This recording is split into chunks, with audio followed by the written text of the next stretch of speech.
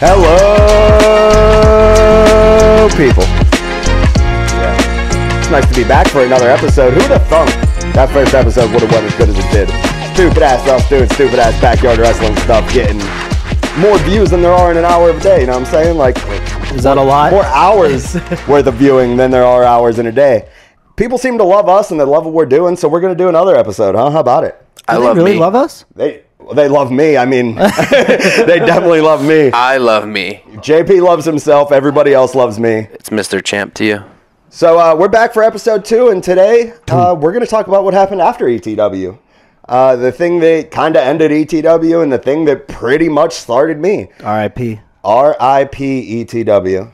But we're not quite there yet, so let's just say hi to everybody in the room today. We have the Champ JP. Yep. How's life, bro? Living. Yeah, living. It's fun. Spent like the last 4 days in the hood just doing That's what I do, man. Plumbing the hood. Poop up to the knees. We got a lot of poop. A lot of poop going on. A lot of hood poop. Over there, we got our Master Chief. We got Dominic.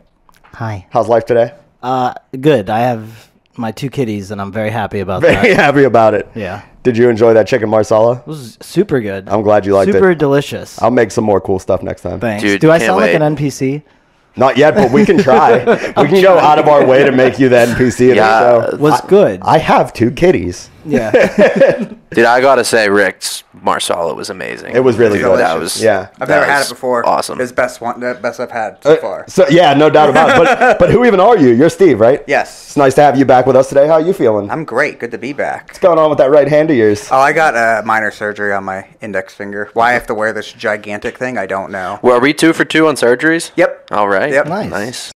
Wait, so you had a surgery before each episode? Well, I had the first Gallbladder. surgery before the first Yeah. one, and then Wow. I got this surgery on the 25th because Are I you knew. sure you want to be in another episode? I don't know, man. Do you have a count on how many surgeries you've had in your life? Yeah, it's not as many as you think. My guess is like 6. Got my nose twice, the tendon in my hand, and then my gallbladder, and then this. So that's 6. Wow. Five. Wow. 5, 6. That's approximately 5 more than I've had. Yeah, I have 0. I've never had. Well, a surgery. I knew that I was getting my gallbladder taken out, and I was like, well, I'm going to be on the mend for that one. May as well knock out this other one. Absolutely. Cut that one out. Some effed up poop. You know what else is some effed up poop? The end of ETW. R.I.P. It was the best of times. It was the worst of times, but it was in fact times. At that time, there was the introduction of the thing we all affectionately refer to as the base. The boss.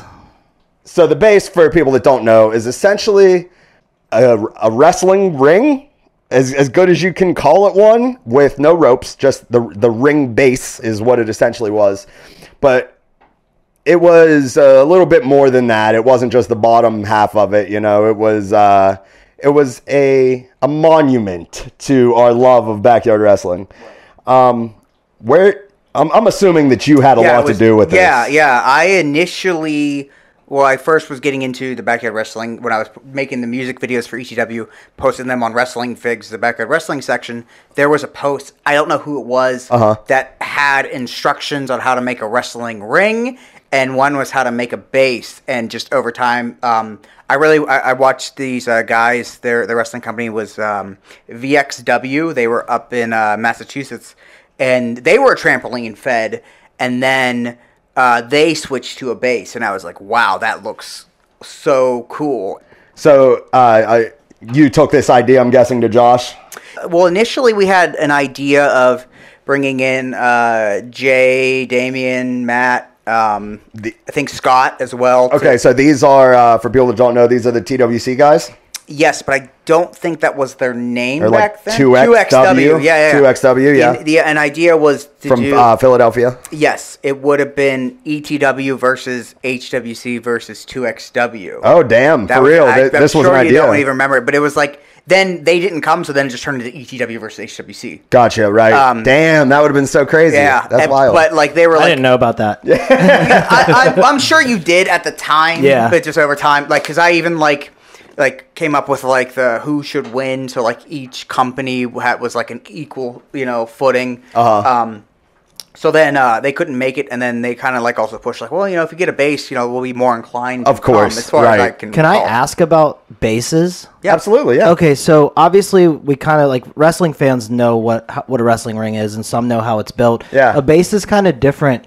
How did the idea of a base get created by Backyard Wrestling? It's so unique. I have no idea. I like to think of it as some like MacGyver, where there's a will, there's a way type of stuff. Take what you can get. Yeah. And okay. Right. Well, so, I'm- like, the most obvious thing that I remember seeing even on YouTube in its younger days of YouTube, like more of the infancy, it would just be somebody with 3 mattresses on the ground. That's what I was going to Yeah. say. And that would be, like, kind of like...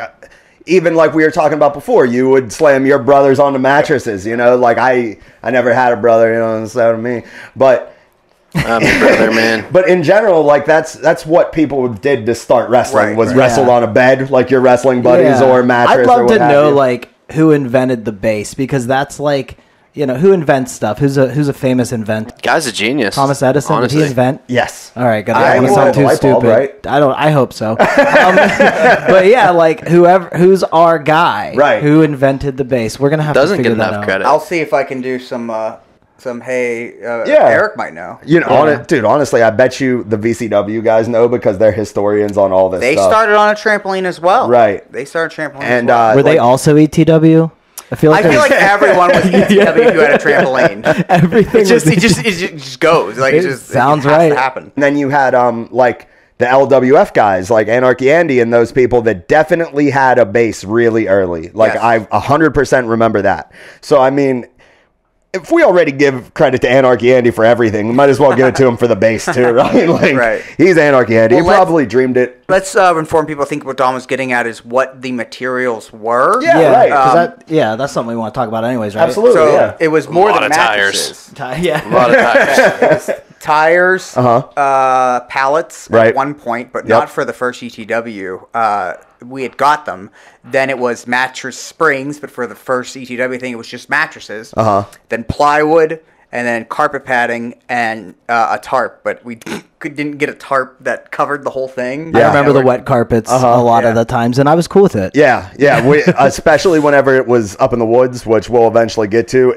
It was not a very safe thing. not sanitary at Yeah, all. no, it was pretty actually disgusting. A lot of amoeba. In terms of the base and how it was built, you said that it was just mattresses. It wasn't the mattress spring. So over time, burnt off the mattress stuff or whatever, throw it in a fire, Yes. just burn all the crud off of it. Yes. By the time we got our hands on it, it was some rusty ass springs that once again were not safe. I remember specifically finding mattresses that are like thrown out and then burning them on the small patio that I had at my dad's house. It was just, and it's a main road, so you Right, see the yeah, fire. absolutely. It was like, Right. Yeah. so I couldn't burn it like entirely. I had to do like bits and pieces every now and then. Mattresses burn fantastic.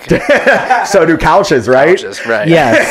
For me, Yes. burning the mattress was strictly just because an old mattress that someone else slept on was gross. Yes, Like, absolutely. I couldn't care less about it just being spring. right. Just So, Good do point. Do you remember where you got the materials? I do vaguely. I know Josh's relative has a junkyard or is affiliated with one, and he was like, "We can get the tires from here." And we got my dad's trailer, and he drove, and we picked them. We tried to get all the same sizes, but beggars can't be choosers. Absolutely. I feel like I don't remember when Out of Control 2 was, but I feel like we probably started getting the materials in like July, and like it would have been the next month. Like we were really rushing. Absolutely right. Before Out of Control 2, you actually had a visitor Yes. come to Pittsburgh, which is the first, to my knowledge, outsider that came to a Pittsburgh wrestling show. Who was that? Yes, you are correct. That would have been Joe Explicit. I think back then, I don't even remember if that was his name. This the Joey that's in California? Yes, Okay. yeah. I hung out with him out there once. He with currently Trey. works on The Challenge, which I thought he Dude, worked on so Survivor. jealous of him. Yeah, We're right? happy for him. Right? Super happy. Hell yeah. He said he's been doing it for like 10 years now, just being Yeah. like a video guy or Dude, his some design or Instagram, something. like the challenge people just comment on his Instagram. Yeah. Like, fuck you, Joey. That's No. the life I want to live. Yeah, right, He definitely. came in, it Fucking would have great been May. You know who he grew up with, by the way? Eric Douglas, your boy. Yeah, right? Love Doug. He's just living that life that you Dude, wish you were living. honestly, I want to be him. Right? Joey came in and like I want to say it was May, and we had a show. This was before the base. It was kind of like a soft introduction for him coming in. I think it was called No Limits, and I wrestled Josh, and then we did like a double shot. We did like an ETW canon show, and then the next day was kind of just like a spot show. Right. And then I wrestled him there on that next day, but he was on a trip with his dad and his brother, and his dad was going to a event of something, and they made it like a trip. And that's, kind of just worked out that way. And then fast forward, then he came in for Out of Control 2. Okay. And the initial plan was because Josh got sick around that time, and Dom was on vacation. Did you wrestle on Out of Control 2, JP? Great question, man. You're not asking the right person. Ask JP Does what Out he of did. Control 2 exist Anything anywhere? outside of last We week? have no media of Out of Control 2 Does Josh whatsoever. not have it anywhere? I mean, maybe on a hard drive or something. I have just a very quick snippet from that day. Right. So the day you guys did Out of Control 2 was the day I was driving home from vacation. I got home, walked down the street, walked into Josh's house, and all the boys were in there watching it from the camera on their on the big TV in his house. So everyone's. Do you remember this at all? So you might not have been there. Yeah, you were definitely there. I was definitely there. And we got to sit there and watch Out of Control 2. I remember feeling like kind of bummed that I wasn't there, but then like also my ears perked up because like I saw the like new setup, and I'm like, ooh, what's going on here? It's kind of nice. Also, we never did that. We would not do ETW and then immediately watch it. Right. That was the only time we ever did that, and I think it was because we had, like it wasn't dark out or anything like that. Yeah, right. Yeah, it's like, absolutely. well, now what do we do? Middle Right. of summer. So We're still hanging. Yeah, so I kind of remember you telling this story.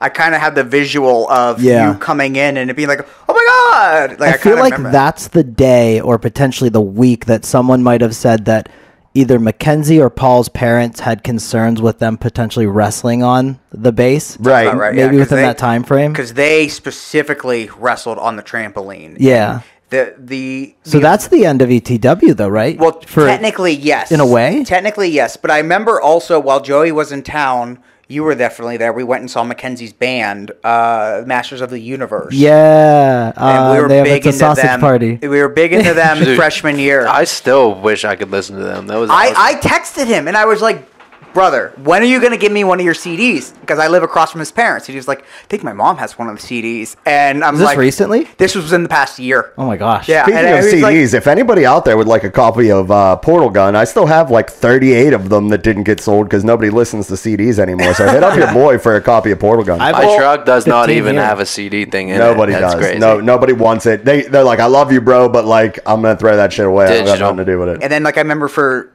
Out of Control 2, we also had the entranceway. So that was what I was gonna bring up next. So Dominic brought up the new setup. I'm guessing that included the entrance. That would have been the first time we had that. Was this another thing that you saw online, or is this something that you were like, I just want to do it? That as far as I can recall, I was just thinking about the logistics of it, and I was like, well, okay, so we can't make a Titantron or anything like that. Right. But we can make a wall and just paint it. Yep. And then just cut out the middle. Absolutely, sick. you can. And It was done really well. Who did it? Well, so initially, I'll get to that, but I think I seriously just designed it on like Microsoft Paint, just by using like the recticle and like, okay, we do this. You this. did architecture. Kind of, yeah. And Hell then yeah. like in hindsight, I was like, shit.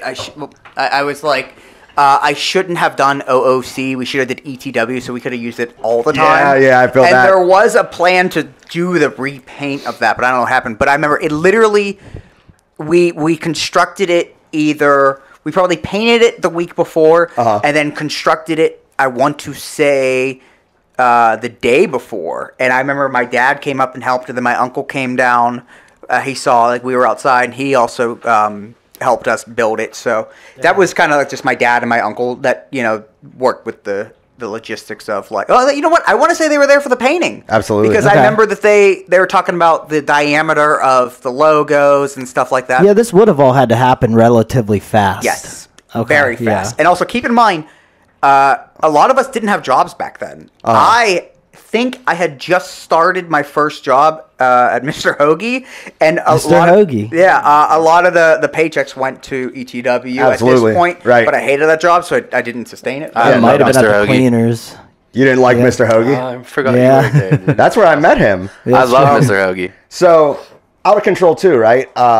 As much as it was supposed to be a sequel to the tremendous success of Out of Control 1, did it feel like it? Did it live up? Did you feel good about it? Well, one of the things that I was going to try and get into, but I lost track, is Josh got sick right before then. And at this point, I was the number 2 heel behind Death, if not behind Dom, because I was still doing the same storyline. I was feuding with Josh, who was the babyface owner, and I was the heel, and then Josh got sick, but Death was the top heel as the champion, and that was going to be Mako's crowning moment.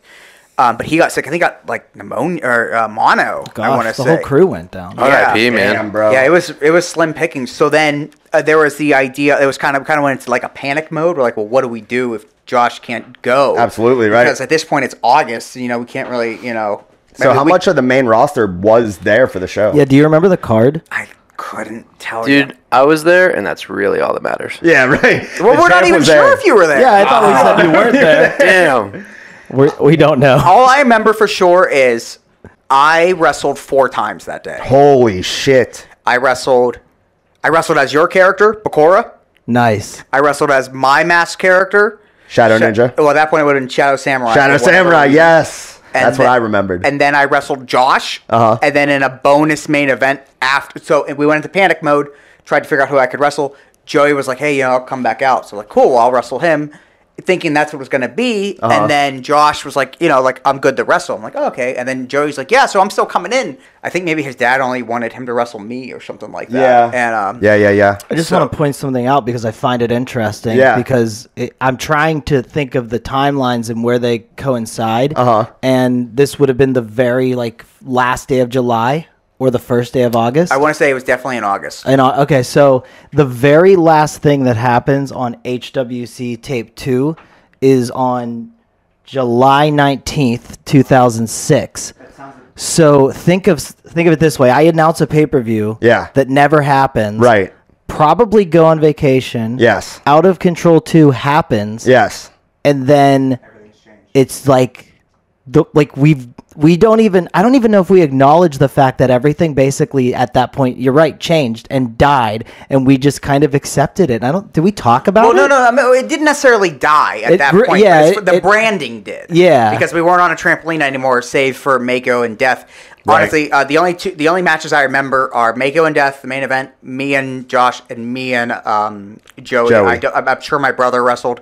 Yeah. Maybe you wrestled my brother. I'm sure Quinn was there. That's what I was going to say. Yeah. So Quinn, it's always a safe guess to say that he was there, and it's also a safe guess to say that he wasn't there. Right. It's literally a coin I want to flip. say he was, but Yeah. Well, I'm just assuming because I wrestled twice under 2 masked characters. Actually, you guys once again charged tickets, Yep. and this time it was donated to Salvation Katrina Relief, right? Yep. Yeah, that's Ow. a thing. Yeah. What'd you do? Give him Dude, 15 we are bucks? such... Yeah, we helped them. I think We They Josh. wouldn't are- have done it without us. Yeah, I think honestly. Josh said it was in the 60s or Oh, something. that I couldn't. Oh, that's pretty good. Yeah, That's right. actually pretty good. Right. Dude. Hey. Yeah, because I had a family friend who worked for the Salvation Army, so we just donated right then and there. So did this feel like That the could have been climax? the money Yeah, for yeah, the so next it- base. Gentlemen. We're gentlemen. Yes. It did. It felt. Give back to our community. We do. It well, felt- where did Katrina hit? Our community. The United States is our community. Our community. Did Out of Control 2 feel like the climax? It did. It still felt like our WrestleMania, and I remember even. Man, I really wish my external didn't crash, but I remember specifically Josh even did his second character, Mercenary. I thought it was so there Juggalo. He had 2. Well, he was doing it. He did another second character. Gotcha. To go into his heel turn. He was going to Damn, be man. unmasked. Oh, wait, so Mercenary was actually him. Yes, he was actually the Little guy. J. Yeah. Juggalo was just He was a just another phony. guy. He was a Yeah. Bakura. Yeah. Okay, yeah. Yeah. Gotcha. But I remember there's. Fun fact. Yes. I was so wrong on the last podcast about Bakura never winning a match and Punisher never losing. Yeah. Very last match ever. Bakura beats the Punisher. No way! It does happen. Dude, fucking And plot he becomes twist. the U.S. champion, and I now had to correct that. Was JP not Bakura in that match? Probably. Because it was you versus Punisher versus Bakura. Yeah. Did it make sense? Because You I'm the champ. had Yeah. you were double strapped up. Sorry, continue. Right. Just No doubt. No, good that, information to that pass was along. very... Because we have fans out here who are going to think forever that the Punisher never lost. Right, When we you can't know have in that. your heart That's that true. Bakura beat him. Can't have Yeah, that. and like, listen, he may have not have beaten him like in the cleanest manner, but that doesn't matter on paper. It's, Which also reminded me, every now and then when we would do ETW and we weren't sure, like we'd have Josh's boombox either up in his room or outside, and we weren't Oh, yeah, sure. It the was window. hard. We didn't want to yell who it was, and then there would be like we try to convey it like whoever's not wrestling would just hold up the W sign with their fingers, and then like someone wrestling would look and they'd go real quick, to kind of like convey, put my music on. we were pretty like good and bad at music. Right. We'd have days we were flawless, and we'd have days where we wouldn't play that shit. Right. Like, So unfortunately, and that's the death of our homie ETW right there. Out of Control is the end of the line for Extreme Trampoline Wrestling. As far as the branding Yeah, goes, right. yes. For actual Extreme Trampoline Yes. Wrestling. HWC is also dead at this point. Now, this is, it's a little bit because of growing up. That's part of it. Everybody's growing up and growing apart. But obviously, there was still wrestling to be had after the end of ETW, right? Yeah, we rebranded as SCAW, which stood for Steel City Alternative Wrestling. Okay, Because okay. we wanted it to be an alternative to the trampoline. Uh-huh. And I don't know how. I know there was Steel City Wrestling actually in indie wrestling history in Pittsburgh, and I guess I just kind of went from that. And this was still in Josh's backyard. Still in Josh's backyard, but at this point, it was just getting a little bit harder to organize and Right. get people to care. And then some people had, they weren't too excited about the base. So the frequency of doing these SCAW shows was very, very, slim at best. So, like, it was, who was the SCAW roster? Like, Death is gone now because he's not wrestling on the base. He was Mako's still, gone. I think he was still there, just not as frequently. And I want to say so was Mako because he just won the championship. So they were there, but not like it was, the writing was on the wall. They weren't making a they didn't priority. love it anymore. Right, Yeah. right. One of the things I remember storyline-wise, I was just thinking about this the other day. The Punisher kidnapped my brother. Okay. And then we filmed like a backstage thing in the alley of Josh's. Can I tell you, it would have been a little cooler if you would have had E kidnap the Punisher, though. So then it was okay. I think I revealed what the idea was. Somebody kidnapped E, Okay. and it was going to be the Punisher. Gotcha. And then Punisher got kidnapped from this same masked figure, and it was going to be my brother. Yes. And they were going to be in on it, Yes. trying to. Oh my god. Yeah, how cool is that? Fucking Yeah. genius, But I dude. remember, So they kidnapped each other so they could do the dirt. So Punisher would be using that motivation, like him taking him hostage to get an SCAW title shot, where E was taking him hostage to, under a mask, to get a U.S. title shot. So they were both going to gain from it. Okay. I remember none of this. I mean, it was so like Incredible.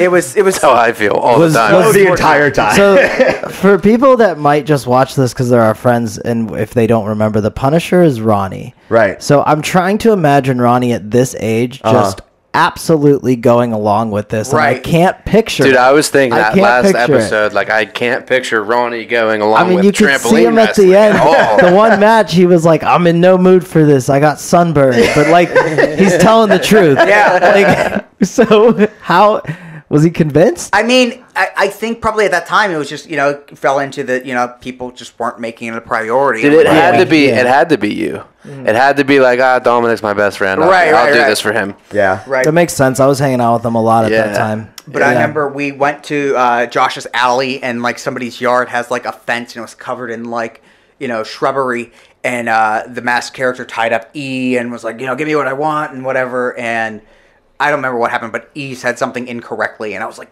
damn it. Like, Yeah. It's funny. Storyline. It's funny because like I actually can vaguely remember this happening. Yeah? And like I don't remember shit. Right, so like this But is... I do remember like Because shooting a promo in the alley. We never did anything theatric like Right. that. And I really wish I remember what movie that was, but there was a hostage situation, and they were evacuating the thing. The police were there.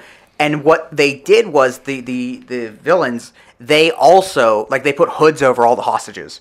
And then the villains did that too. And they escaped with the hostages. So they had to arrest all of the hostages. I and that's see. all 'Cause I they were in remember. on it. Yeah, and that's where I got the idea from. It was like, oh, well, they're kind of like disguised as the hostages. How can I make that into a storyline? And I don't remember what the name of that movie was. And that's all I saw from that movie. Couldn't tell you how it ended. But you used it as motivation. Yes, and then I want to say we had a couple matches still on the base. We had another Flaming Casket match. But I remember I was wrestling JP and debuted my wrist clutch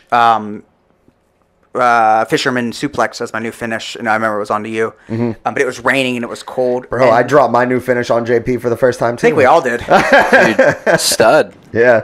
Absolute stud. So we're going to finally get into some footage here. Yeah. And we have a little SCAW versus KPW from the year 2006. See, this is fun because I don't remember much of the base. Now, this is the one video that I could not upscale. So this is going to, nobody can see what's going on. Was this from my hard drive?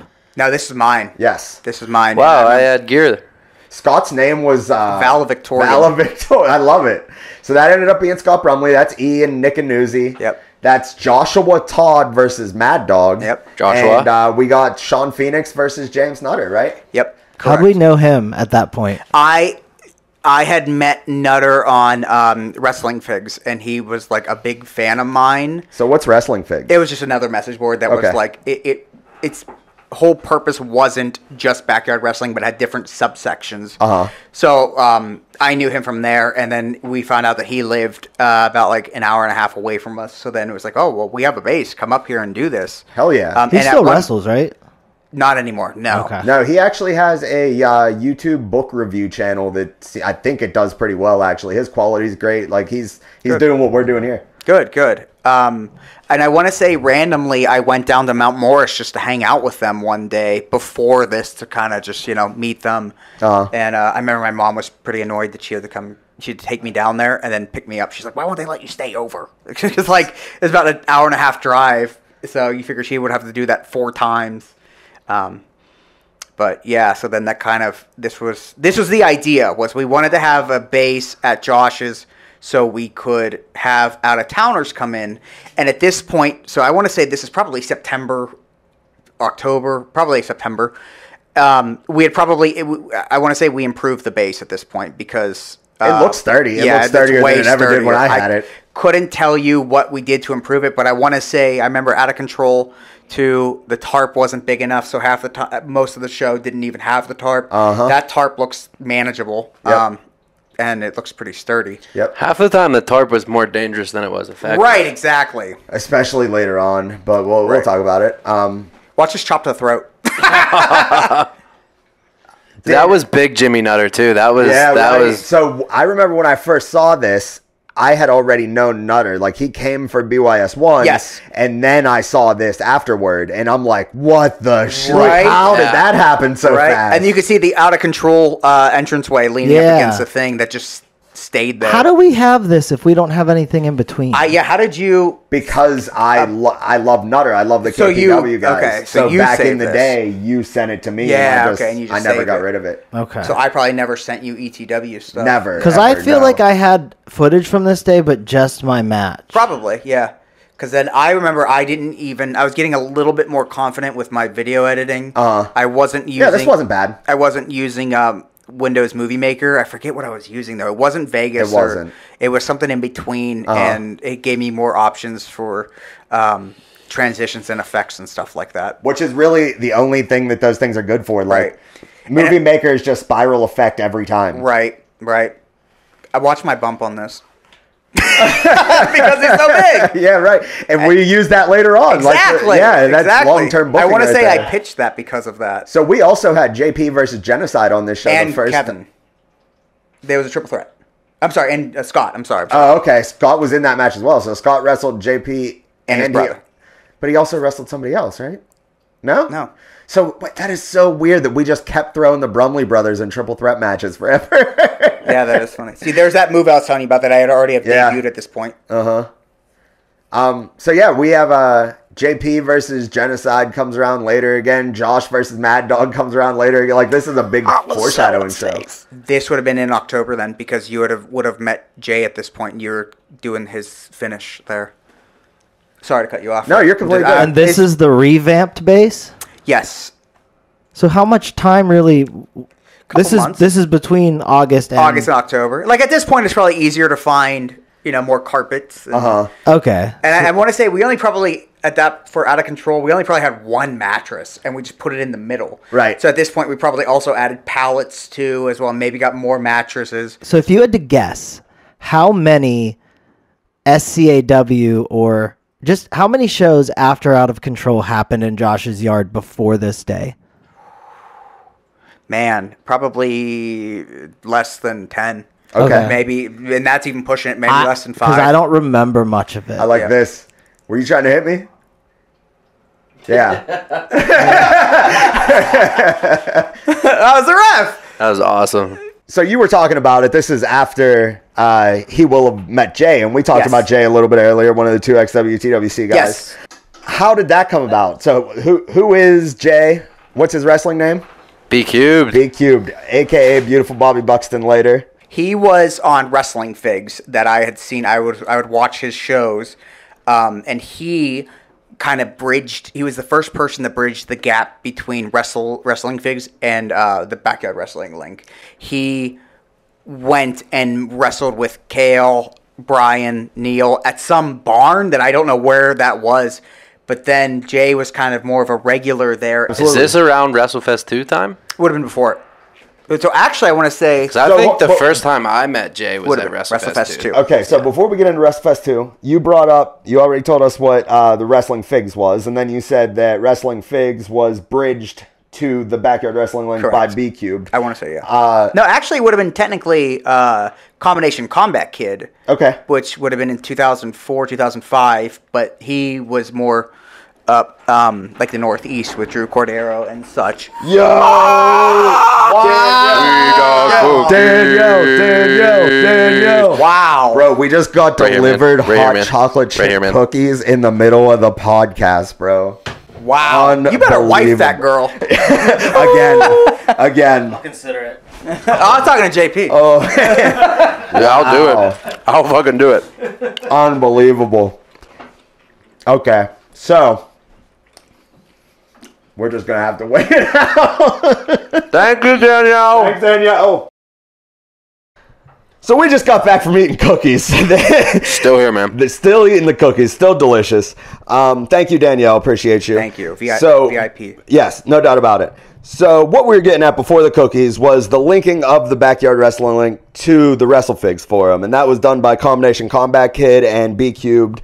And essentially, the link is the big daddy of Backyard Wrestling.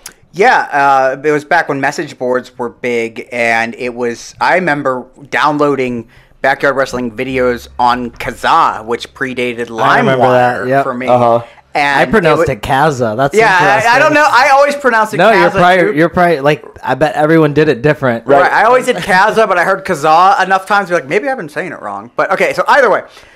It would be like compilation, like music videos, and it was like the shit Backyard Wrestling. Yeah. And I noticed that they all had the Backyard Wrestling link in the beginning, like going all the way back to like 2001. Okay. And it was a message board, and then it grew into what it is. Essentially, the Backyard Wrestling link was this online message board run by these dudes from the greatest backyard wrestling fed of all time, VCW, from Vancouver, Canada. Dude, I wasn't in that fed. You were not. No. Well, No, you did not. Canada. No. Oh, I get what you're doing. No, yeah, he's the champ, right? We needed you. If we didn't have you, we wouldn't have got shit done, right? Right. And these guys essentially found the rest of the greatest backyard wrestlers, right? So it's like they were the shit, and everybody else that they allowed to be anything on their forum was also the shit.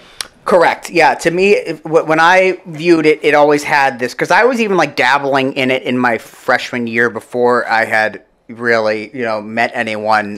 It was always like this intimidating place, and I Couldn't agree more. The graphic up the top said "better than you." Yes, and it did. I was like, I don't like that. But right. There was also another message board that was an anti-BYW link. Couldn't tell you what it was called. Mithril ran it. Oh shit! Remember Mithril? Did you ever meet Johnny? So I was kind of like spreading my wings to there. I was more comfortable there because it wasn't so populated. Yes. And then like MySpace was big, so I would say, "Oh my God, that's Anarchy Andy's MySpace. That's Airborne Extremes MySpace." And I would add them, Freak Boy, whatever. And then by the time when it came to, I was invited to BYG4 to go meet everyone. They knew who I was. Okay. From we're friends on because I would talk to Andy about ducks because I had a pet duck back then. And he Right. had a duck farm. Andy, Anarchy Andy. A lot of people's backyard wrestling goat. Most people would probably consider Andy the goat. Other people, Yakuza J. Other people, Dan McCabe, or the list does kind of go on. But if you were to JP, nobody, J-Pizzle. not even me, and I love you, but definitely not me. But as the list goes on, like if you tell somebody you think Andy's the best backyard wrestler ever, they're I don't even know who that is. Anarchy Andy. Do I? I don't know if you would have met him at any point. I mean, if I don't know who he is, can he really be the greatest? Fair point, but look at it this way. I'm doing a podcast about this. Should I leave? valid. No, This is absolutely my not. house. I might have to leave. No, we need you to be here because you instantly bring up the pretty level of the rest of the room. So we need you around. I feel like I would like Anarchy Andy. He's would. good, dude. Okay. If you were to ask Pac from AEW who the best backyard wrestler is and who taught him how to flip, he would say Anarchy Andy. Yeah. Like he transcended, like his I see. influence is That's pretty impressive. all over. Yeah. And I didn't even know that I was watching him in those old videos from Kaza back Right. when he was in that. But You go to BYG4, you said? Yes. This is the show that Ricky wrestled Mithril. correct. Yeah, okay. So that's probably all I've seen from that show. You didn't go to wrestle, though. No, I was in town for an IWC show nearby. Very nice. And I remember that day one had a cage match. We had to if you build can it. believe that. What's that? We had to build that cage, didn't we? No. This was for BYG4. This was a backyard wrestling. Oh, I thought you were talking about IWC. We did at cage. IWC. Okay. Wait, you guys built a cage for IWC? When I was training, yeah, we were. That's pretty cool. Josh And then they I were slammed the training. door on Norm's ear. Oh, that would have been 2003. His skin was in there. We didn't set that one up. That was crazy. That was awesome. Well, whatever that was wild. Like IWC was dope. So you went to BYG4. Correct. Didn't wrestle. Correct. What was the first backyard wrestling link related show that you did wrestle on? Well, at this point, I would have come home and would have seen on Wrestling Fix that now Kale had made a account. His wrestling name is Tommy Flambeau from XWA, Yeah, it which was. Dover, PA, which, as we live in PA, so I was like, oh, that's kind of cool. I didn't realize in those videos that mountain range was the Appalachian Mountains in the background. Like, I should have realized that's PA. Right. But, so he had invited a good bit of us, the regular posters. I want to say it was me, Lee Andrews, Shane Evans, Joey Explicit. So he built the bridge back from the link. Yeah, because he had met me, and I was like, okay, well, I'll give these kids a chance. Absolutely. And then we were invited to BYT, which would have been a couple days after Thanksgiving. But Jay B Cubed had the idea to do a super show before then in October, and that was WrestleFest 2.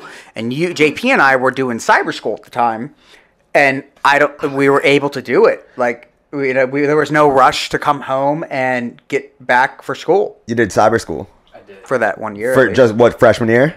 The sophomore. Sophomore year. I hated high school. Did a lot of weird shit in high school, man. Did you just didn't want to go to school? Yeah, I went to South Park, and then I was like, I don't really like this. Yeah. And then I think I went from South Park to Alderdice. And then, because that was my freshman year, I went to Alderdice, and then I cyber schooled the next year because fuck school. I agree with that. And you were at Dice the whole time, Dominic. Holding it Yeah, down. I never left Dice. Yeah. Holding it down. Tattooed on me, man. So you guys you both went to WrestleFest 2. Yeah, man, we took a train. 15 years old, my dad, which is so funny because my dad doesn't like wrestling. And him and I were never close. I was always, closer to my mom. Yeah. He decided that he would take us, and we got a hotel. And it was a split hotel with Joey Explicit also. Like, him and his dad were there because my dad knew his dad at that point. And we took a train from Pittsburgh to Philly, and it was running late, and I was really stressed. And then Philly to Telford, and we arrived, and the show, it was like nighttime, and the show had already started at this point. And I could only imagine how stressed you were. You were 15 years old going to this big-ass show, traveling and all this shit. Do you remember the drunk girl on the train? Yes. Yeah, dude, I would never forget that in my life. What happened? What did she do? I honestly can't tell you what she did. But you very specifically remember there was a drunk girl on the train. So look at it this way. She was making a dork of herself, and I had my camera, and I was like casually like hiding it, like this is ridiculous. And she was progressively getting more and more drunk. Right. It got to the point where I was like just like holding the camera like up to her face, and like I didn't give a shit. Basically interviewing her. Yeah, right. Just like Dave. Ridiculous. Yeah. And Kale said that was the best video ever, which I thought was hilarious. Oh, it was a good video. It was pretty funny. So you became a Kale Mark after WrestleFest 2 when you went? Who, me? Yeah. I don't know that I really ever became a Kale Mark. You came back wearing his fucking pants. Right. Yeah. I don't know. Maybe just a little influenced by what you saw and decided to bring it back. Right. Is that maybe when you actually finally started to get into it? Like you were actually maybe... Yeah, that was my first, that was the first time I seen, backyard wrestling in a ring. Yeah. No, it wasn't in a ring at that point. That would have been a base. For WrestleFest 2. It was you're right. And What was... BYT was the ring. Yeah, it was in a super nice neighborhood. The cops came because we were being way too loud in this suburban neighborhood. And then we stayed in the hotel and we took the train back home. But so I think BYT is really what I'm thinking of. Yes. As far as the ring and whatnot, and that's probably when I got more interested. I remember specifically from the WrestleFest show. I'm pretty sure B Cubed wrestled Thou Who Not Shall Be Named, and that was the first time I was like, holy shit, these guys are nuts. Yeah, right? Like, that was a crazy match. I remember Jay went in and laid on the couch after the match was over, and I think Neil was there, and there was maybe Jay's girlfriend at the time, a couple other guys, and they were taking a picture with him. And I was like, fuck, I'm getting in this picture. And I just laid across them and took a picture. And none of them had any idea who I was. Right. I didn't wrestle. I just showed up with Steve. Yeah, you wrestled my match. I remember that. Yeah, I just showed up with Steve. I was just a random guy, but that was... He was literally my echo at the time. Right. When JP went, which was right. So it was that match... Sad to say, was I was like, these guys are fucking wild. Yeah, they're good as shit. That's when I was like, oh, backyard wrestling is pretty fucking cool. I feel, dude. Had I known that, I would have been like, this is what I wanted the whole time. You didn't know how to work the left. So that's the WrestleFest 2. That earned you the invite to BYT. Correct. And at BYT, is that where the Elimination Chamber match happened? The pseudo Elimination Chamber match, which is funny because at their one show, Resurrection, they actually made pods, like a rectangular pod each thing where they had it wasn't around the ring. They didn't bring it for that, but it's just every 2 minutes somebody entered. Yeah, right. And it was all the WrestleFix kids wrestling each other in a chamber in an elimination match. And I remember we planned the match on AIM because we had someone from Texas, someone from Florida, we had a couple PA guys, we had New York. We planned it on AIM in our chat room, and then day 2. It was all of us as a team against question mark, and it was Tommy Flambeau, Loco, Arbo, Yakuza J, and I want to say there's somebody else. What's his name? Not Johnny Cockstrong. There was a kid that stole his gimmick. What is his name? It'll come to me. Cockstrong Kid was his name. That was the Link versus WrestleFest. Yeah, it was the Link versus WrestleFest. Yeah. So now you're kind of in. Yes. Well, real quick, next would have been Merry Mayhem. That would have been in January. That was the XWA show. That was XWA. That was in January. I wrestled Skybynes, which was huge because he main evented the first video of XWA I ever saw. Well, if we're gonna do this, then what we'll do is I'll just run this. I don't want this to be about me. No, but this part, because this is what we're talking about, so might as well. And then day 2, it was me and Lee Andrews versus Drew Cordero and Jay Crypter. Then it would have been fast forward to WrestleFest 3. It would have been BYD, which was Lee Andrews' show in February, but it was a snowstorm. I still went, and we'll have to talk about that. Just it was a really cool experience. Sure. 16th birthday. Just I don't want to hog this all up. Yeah. And then it was WrestleFest 3 in March, and that also was followed by the last SCAW show. It would have been a couple days, maybe weeks after. That was the day before WrestleFest 3. There's BYT. That is Abyss. That would have been in April. That's BYT. That's So Out of Control 2. There are some clips on here, like that clip that we're going to get into here in a little bit, that actually are not during the time period we're talking about. This video kind of extends. Just so people know, this is a video made by Lee Andrews. Yes. For Sean Phoenix, Correct. Steve. Was Lee at WrestleFest too? He was. Yeah, he wrestled Kale. Yeah.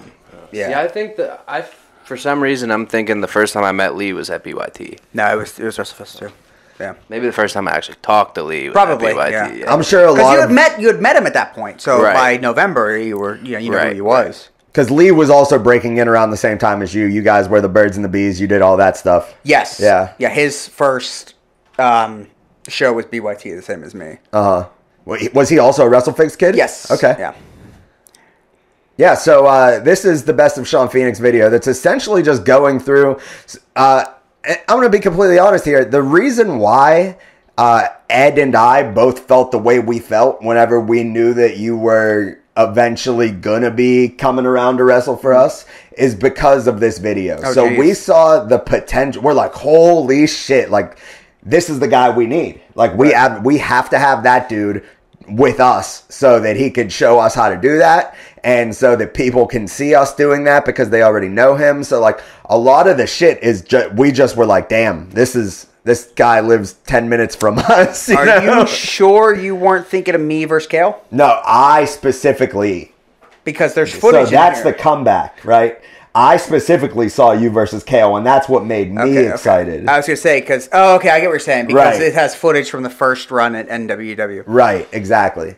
So me specifically, yes, it was you versus Kale, but whenever it was you coming back around and Ed showed was Ed this. Yes. Okay, I hadn't met Ed at that point. Right. So I had this video, I knew what it was all about, and I was showing him, and he was like, oh, snap.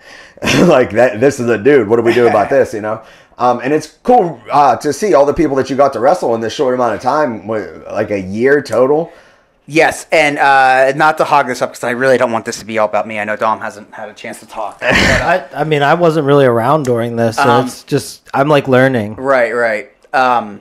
It was really cool going from 8th grade, watching these guys on the internet thinking, wow, I really want to be as good as these guys, to... I would watch those videos so often that I would find myself humming the songs from the music videos Andy made from class to class at Alderdice, because I know in any of my classes, to end of that year meeting them at BYG4, then to the following year getting to wrestle with them, essentially all in a year. I was like, this is insane. Like, it felt like a Disney Channel movie. Abso-fucking-lutely. It's funny because like I was tagging along for all this shit, and like I didn't know anybody or care about anyone. Like I'm going in right. Everybody's equal at this point, but I fell in love with Jay. Yeah, Jay was cool. I mean, I think that match, that main event match at WrestleFest, was like that guy. Definitely. I think more honestly, I think I was more a fanboy of Jay than I was Kale. Yeah, I think I just liked the way Kale dressed, maybe. Yeah, but like, yeah, I think Jay's also a dickhead like me, so we kind of had that same personality. I could not agree more. Yeah. We're really close to me telling you how I feel about that. Real quick, I want to just say that I definitely showed both you, Dom, and JP the XWA videos I'm talking about. Just I would have showed you that. And Dom, I remember specifically because the video showing you, it was like 15 minutes long. I was like, dude, watch this. And I remember you saying like, oh, but if it's this long, you know what that means? The editing is going to be bad. And I was like, wait a second, wait till you see this. And you were like blown away that the wrestling was good and the editing was phenomenal. Snap. That's great. Yeah, I remember specifically. I actually did a lot of that stuff with the guys that we end up getting in with, but it was a lot the similar story with JP where Ed and I were very into caring about who was who on the Backyard Wrestling link, and the other 3 main roster people that we had didn't even know. Like, they were like, whatever you're doing is fine, we'll wrestle with you, but like, you know. So that's like, I'm sure a common thing throughout the link. Like, if you knew about it and cared about it, you knew about it and cared about it, and if you didn't, you just kind of didn't, you know. Until you met the people and you ended up like maybe making friends or what have you. As we saw in there was a couple clips of the base not in Josh's yard, but before it was not in Josh's yard, it moved to your house for a little bit. Do you remember how it got there? Nope. No. I mean, good. sorry to cut you off. The idea for the base was to bring in out-of-towners. And I guess we did the KPW show, and Josh's mom wasn't too stoked about kids in the yard that she didn't know wrestling us. That makes sense. And she was like, I don't want you guys bringing in people I don't know. Yep. And at this point, you had met people, like KPW and everything. You're like, we can just put it in my yard. Like, we'll do it. Like, kind of as a giving the metaphorical middle finger to that situation. Like, you can't dictate what's going on in my yard. And you're like, yeah, my parents won't care. So I was like, sick. Not only that, but like your yard is so much flatter too. Right. And we were like all gung-ho about it because we were going to get to have out-of-towners, even if that essentially meant, you know, even if we weren't doing SCAW, we could have out-of-towners and do. I feel like we did have. We had one show. Yeah, I was gonna say we had like a little super show. Yeah, well, not a super show, but it was just a SCAW show at your house. So, parents initially cool with it, always cool with it. Yeah, my parents were always cool with it. They didn't care. They thought it was cool, I guess. Yeah, it was just there. It was part of the deal. So, like, there was really no, like, need to remove it from your yard at any point that you remember. Other than, you know, just falling out of it. Everyone else really didn't care. Yeah. And the one show that happened on your yard was a show that not too long after that, I, for the first time, got my eyes on. It was the first time that I'd ever seen any media or known that any of this shit even existed, and it was through Quinn. Right. So I'm becoming great friends with Quinn at this time, and we've hung out pretty much every single day nonstop for like 6 months. And one day he's just randomly like, hey, you want to see this video I got?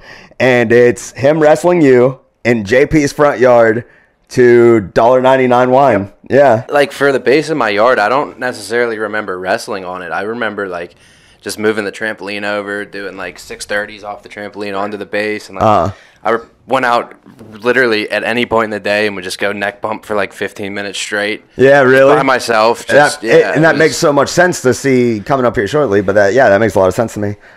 Never a need to move it, but from what I remember, your front yard is not really conducive to super show atmospheres. Right. You're in a very confined, nice little neighborhood, right on a street. Right. Like, I could not imagine something that would happen on the Backyard Wrestling link happening in your front yard. Correct. And it was in a front yard. Yes. Yeah. Not a backyard. Right. And this is a Backyard Wrestling retrospective podcast. So we should not be talking about it. Right. I mean, wow.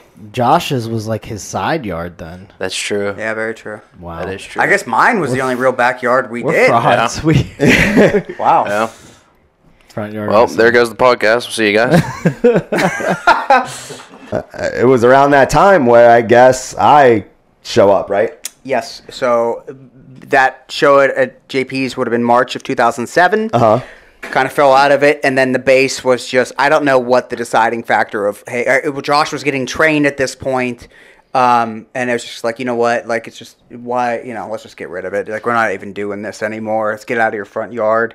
And then fast forward, like, to summertime, Quinn was like, yo, I think I know the place where we can take the base. And I was kind of, like, excited, but at the same time, I had plans to stop wrestling soon to start training, because that's when I was 16. So I was like, yeah, cool. Like, you can have it. Like, I'm done with it, you know? Yeah. So, the place that he knew was the place that we can have some fucking super shows, right? Like, if we're going to do something, we're going to do it. And, we're going to do it in the woods, and we're going to do it behind my apartment building. And that means me. I'm Rick. I'm Sick Rick, the kid with the hot bars. And with T-Dub squared, we some major rock stars. That's damn right. Yeah. So at this time I met Quinn. And we're hanging out a lot. He shows me that video. We go through the motions of deciding, like, is this something that I can do? You know, can I get involved with what they're doing somehow? And whenever the answer to that was essentially no, because there was no more of doing, there wasn't us. Quinn's like, well, how about we just see if you have fun with this? He says that we could maybe have the base. Like, that's essentially what he got at. And we went to check out the spot in the woods. I immediately thought of it. I don't know why I knew it was there, but I just knew it was there. And I'm like, I'm going to go. You know, this little path right here leads to something. So we went down there. I looked around. I was like, does this fit? And he was like, I think it'll fit there. So that's whenever, essentially around that time is when I get introduced to you at the car show. Which I also want to point out how hilarious is it that we've been saying about how like pseudo unreliable Quinn has been. He's just like, yeah, I'll do it, whatever. And then he was the one to like kind of keep it alive. Right. No, yeah, he's the fucking bridge. Almost inadvertently without telling anybody, though. Right. Yeah. Like, he made his way about moving the base, but like a lot of us didn't even know. We didn't know Rick yet. Right. So like, was he like being like, hey, we'll have a roster and we'll have wrestlers, or like, what was he talking about? Absolutely nothing. So what it was we can have the base and Steve might wrestle too. And if Steve wrestles, JP will probably wrestle too. I didn't know Dominic existed. I didn't know Josh existed. The only thing that I knew was that Quinn wrestled you in his front yard. I didn't know ETW was a thing. Right. And I was just like, damn, this kid's got fucking gear and he's making music videos and wrestling Quinn in someone's front yard. I should know everything about this man. Yeah. And I know nothing about him. Like, he's got this whole secret second family that I've never met before. Right. But even as we were doing it, JP is the only other person that I knew had anything to do with wrestling at all outside of Quinn. I was going to ask him on the next episode, and I'm sure I will whenever he gets in the room, but like, there has to be some reason there was a disconnect, right? So like, Dominic, why weren't you wrestling at the time? Like, do you remember? So I can't for sure. Yeah. Because I don't remember a lot of the in-between stuff. Like, seeing that SCAW versus KPW show, like, I do remember doing that. And I do remember wrestling here and there, and then I do remember the base moving to JP's.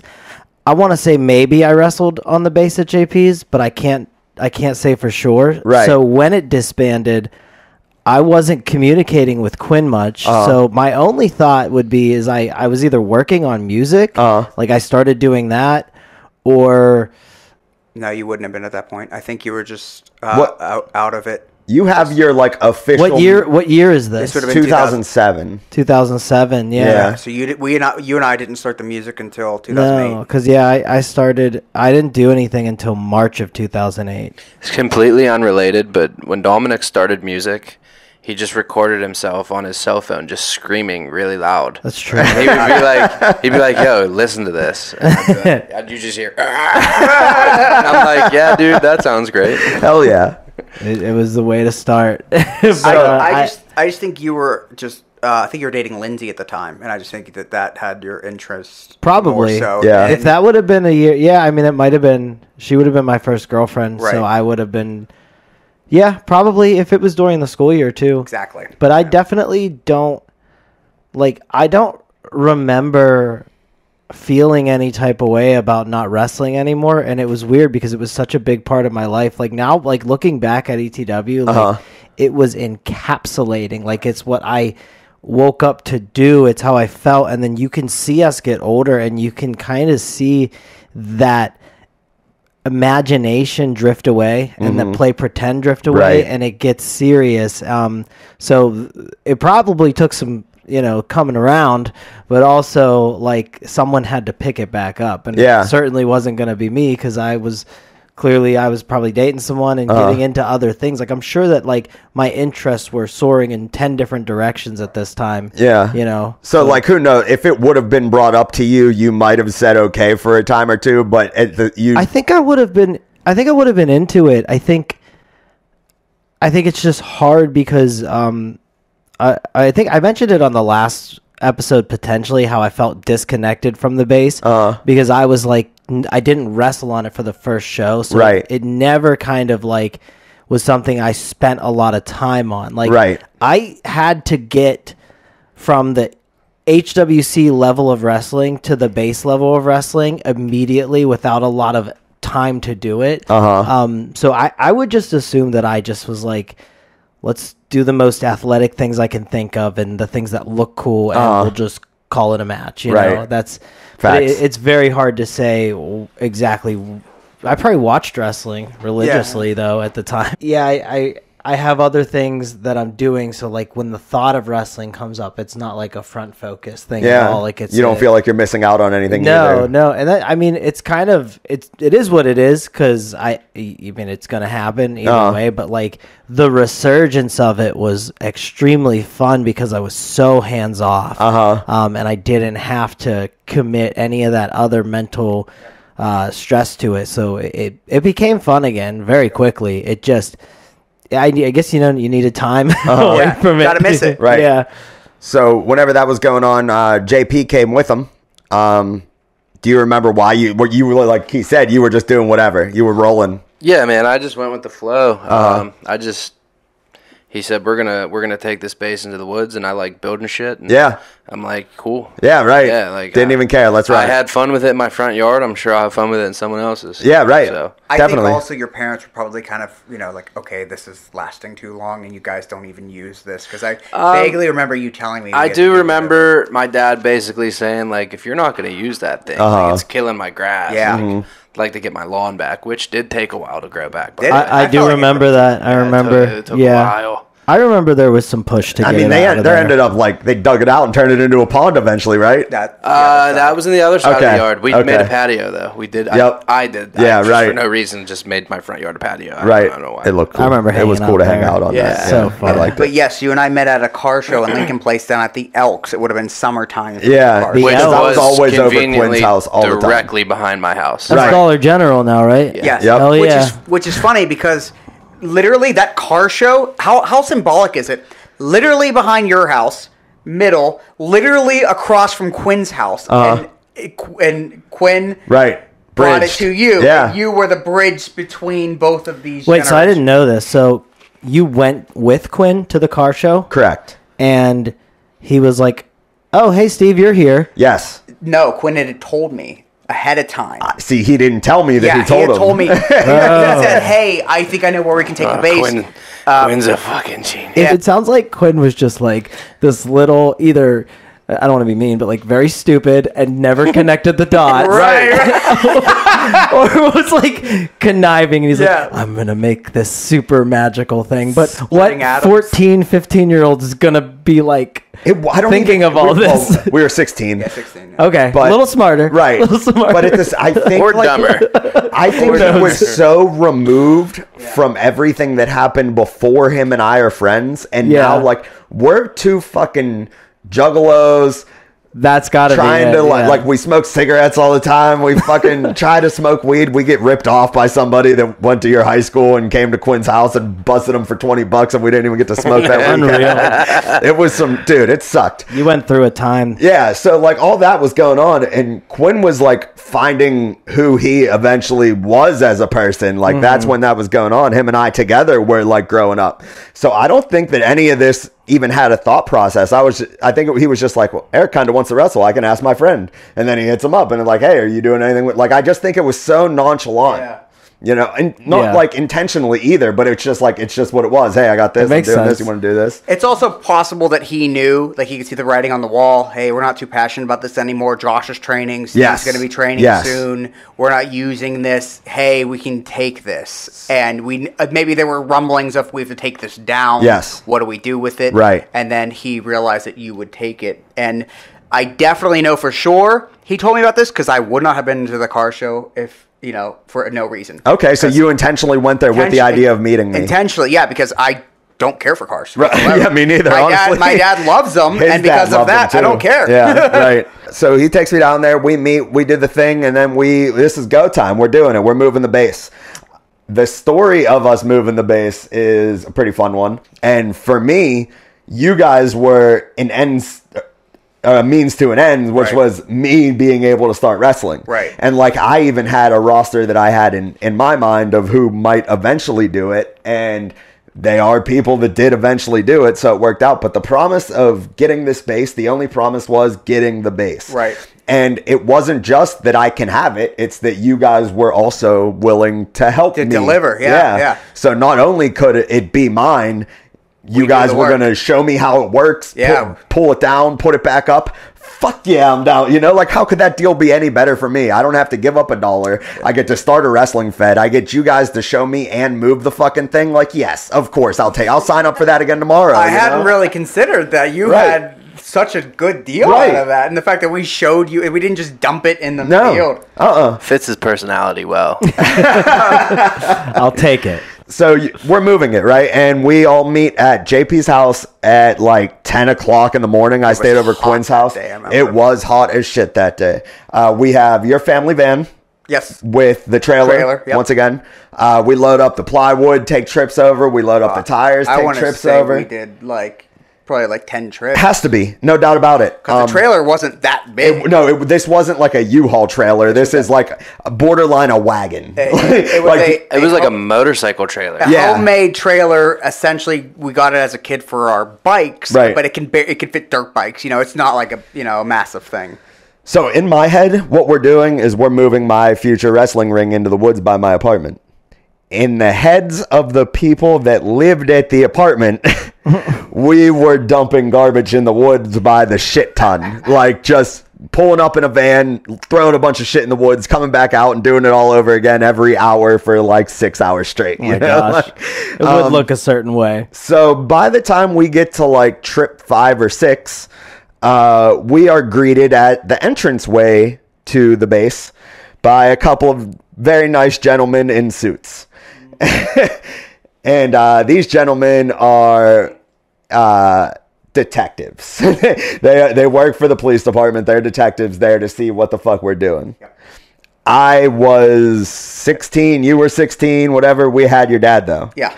Your dad did a lot of talking, if I remember. Pittsburgh paramedic. Yep. Feels like he knows all the policemen because of that. No doubt about it. So he did the speaking.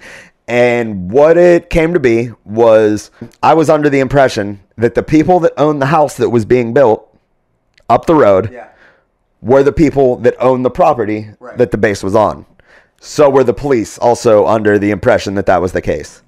So we said, we're all the way over here. Is this not like public woods? Can we not do this here? And he was like, no, actually the people building the house over there own this property. And I guess it was either you or your dad or somebody said, we'll go ask them. Coincidentally, they were there working on the house at that moment. Right. And we went and asked. I remember we went in to ask him, and then I want to say the guy wasn't wearing a shirt or whatever. Yeah, right. And we were like, hey, do you mind if we build this contraption over in the woods and whatever? We'll be out of your way. And he's like, oh, all the way over there by the apartments? Yeah, I don't own that. That's them. Right. So we're like, cool. He doesn't care. Exactly. He thinks it's them. They think it's his. Perfect. Yep. So we told the cops that, and they probably took us at our word, because why would you not? We clearly did exactly what you asked us to do. And we're very good detectives. Right. Yeah, right. The suits were all they had going. I just a lot of bullshit. I always thought they were FBI. I felt like they were way more. Detective is an important rank. Yeah, but I thought it was very, very, very serious. It could have been probably. Because I remember I came out, I saw them talking, and I was like, I have the right to remain silent. And I was like, stop, why? And then Quinn looked at me and goes, I've never seen your dad so serious before. I was just being a goof, right? And then he's like, Steven, stop. This is the FBI. It's a detective. I always thought it was FBI. But continue. We're just go right back to it. We're still just moving the stuff, right? And on this day, this is, I think, my first time meeting JP. I haven't hung out with Steve for any extended period of time until this day. But just through all these experiences, man, I like both of you a lot. I was happy to meet both of you. I was happy you guys were doing all this shit. It was fucking fantastic. The one line that's stuck in my head forever that I will never forget that Steve said this. We're taking the carpets back to the base, and we're trying hard to not pull it through the mud, because if you know anything about getting from the parking lot to our base, there was at least one mud puddle that was pretty much always there that we could not get rid of. Steve had a piece of carpet that he was pulling behind him, and it wasn't up off the ground. And I'm like, yo, you're dragging that. And he turns to me real quick and goes, you're a dragon. And I lost my mind, dude. It's still burnt into my memory. He was mad that I was telling him he was dragging the carpet, but also had to be funny and clever. And I forgot all about that until just now. And another thing that I will never forget, I don't know, you must have been in the car with us, right? Yeah. Okay. So we're driving. It is so hot. I guess the air conditioning wasn't working. Maybe there was just too many of us in the car that we were driving with the van doors open. Yep. Do you remember where I'm going with this? I do. So we're driving, and there happens to be a gentleman on a bicycle who is on the right side of the road, riding with the traffic. And we pass them. Yes, we do. And JP is in the middle passenger chair. There's 3 rows of seats in the van. Let me guess, also driving? No. My dad was. Right. You do some weird shit. He was right at the sliding door, right on the right side. We just passed this guy. And JP, in his infinite wisdom, says, wouldn't it be funny if, like, when we pass that guy and he turns his body 90 degrees and he kicks out the thing, right? He's like, wouldn't it be funny if I just, like, went like this as we passed him? And at that exact moment, Dominic, the dude passed us, and he was inches away from being kicked by JP. Oh my god! And the dude, It's gonna happen. the dude passed, and he had like, I'll never forget this. He had like a fish look on his face, and he was like still in motion, and he like rotated his head so quickly to look at us, like, what the hell did you do that for? Like, there was no reason why anybody would do that. Oh, there was a bird. I was trying to kick it. Right. I didn't even see you, man. Like, Sorry. it was 100% a kick out of the door as we passed this guy on the bike with the purpose of kicking him as we passed it. There's nothing else you could have said to this guy if he wanted to stop. That's the thing. But I think my dad goes, sorry, here's just goofing around. a lot of goofing around at this time. Right. A lot of goofing around at the wrong time. But like, I like it. But you know, like we weren't checking, you know, behind us, so he had no reason to think he would have caught up. Like, why did he catch up so fast? And there's no way to tell that guy to this day, when you did that, you did not have the intention of doing that. It was wouldn't it be funny if I did the exact thing I'm doing right now? Goes back to the infinite saying, pickles are great. Until you're in one. Sorry, when I was told that we were doing this and the chapters, I said, I'm sure nobody's going to remember this. I was clearly wrong, and I've been thinking about telling this story. Yep. It's just something that follows me. I find a way to just do something stupid. Yeah. That sounds about right. Yeah. We'll get into that. One thing I'm getting from all of this is I really need to go figure out what the fuck I was doing in 2007. Yes. Because I don't know. Right. Yeah, man, that's probably it. But like 2007, man, I couldn't tell you. It's the Could blank not spot tell in your you. brain. It's Yeah. just 2007. Need to go figure that one out. So you guys move the base over. We have those times, shit happens, and now there's just a base in the woods, and none of us really know what's going on. I personally have no idea what I'm supposed to be doing with it, or even really what I want to be doing with it. All I know is I'm really happy I got it, right? If only you would have known me. If only I would have had somebody with a camera, first of all. That would have been huge. Did you notice there's 2 over there now? There are. How'd that second one get there? I'll tell you later. Yeah, we'll talk about it. Dude, that thing looks like it's from 1942. So it was around this time, after the base got dropped there and we start talking about what we're actually going to do, that NW2 was born. NW2 is not my brainchild at all. The base is at my house. I'm the one that wanted it. I did all the angling to have it be at my place, you know. But NW2 was just essentially, I didn't care, Steve, do whatever the hell you want. At this point, I was on my last legs. Right. Because I was also wrestling with ESW, traveling all over, as we previously stated. Absolutely. But now, finally, I can get people to come in from out of town to wrestle. Yes. That's what all of it was this for. location meant to me. Absolutely. So what's NW2? So at this point, you had kind of given me the reins. Yes. We were talking. Yes. And not kind of. I essentially said, you come up with whatever you want, and then I'll just be the okay at the end. I remember specifically talking to you. I don't know how we came. I don't know if you came up with the. I feel like maybe I came up with the name. You came up with the name. New Wave Wrestling. Yes. And you then 100%. I even asked you, I was like, do you have any ideas for the name? And almost immediately you said New Wave Wrestling. Almost immediately. I don't know how I came up with that. But then we learned that there was already like a pretty like known NWW overseas. So we're like, let's just call it NW2. Yeah. But then I remember specifically talking to you about this, and I was like, okay, what do you want to do with this? And I was like, do you want to do storylines or you just want to wrestle? And I remember you saying you wanted to do like storylines and stuff. And I remember specifically saying, I don't want to do storylines because I've just done them for the past 3 years. And I know how much of a headache it could be. Just the aspect of like reliability and stuff like that, yeah, right? Absolutely. And I was like, you know, I personally don't think we should, but whatever you want to do. And you said, let's do it. And I was like, all right, well then I will do it and I will make it like a big deal, Right. But I had, like I want it to be, I'm passionate about this, and Absolutely. I want it to make sense. And then the first pseudo show happened. Right, and it was, so my train of thought throughout the beginning part of this is, because this is going to be mine and Quinn's thing, we're going to be the one that's doing the title feud. Like, I already knew that you weren't in it for the long haul, and I assumed that JP was just doing whatever you were doing. So, Correct. like, if you were there hanging out with us, that JP would, but as soon Right. as you left, that he would leave.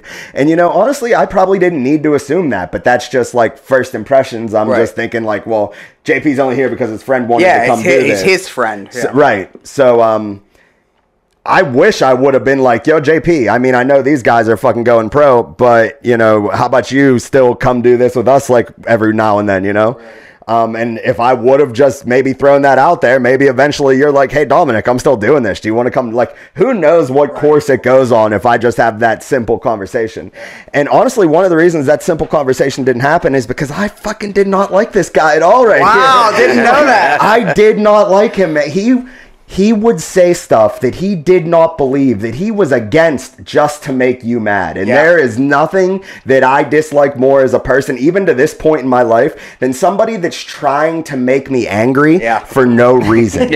Like, just to get me angry. Like, that's all you want to do is you just want to see me mad? Well, guess what? Now I'm fucking mad about it. Like, fuck you, you know what I mean? And like, I'm just over here like, that guy's fucking mad. and then making that face about it, that same face, and be like, oh, look at you, you're all pissed off now, aren't you? Yeah, right. How dare you react reasonably? Right.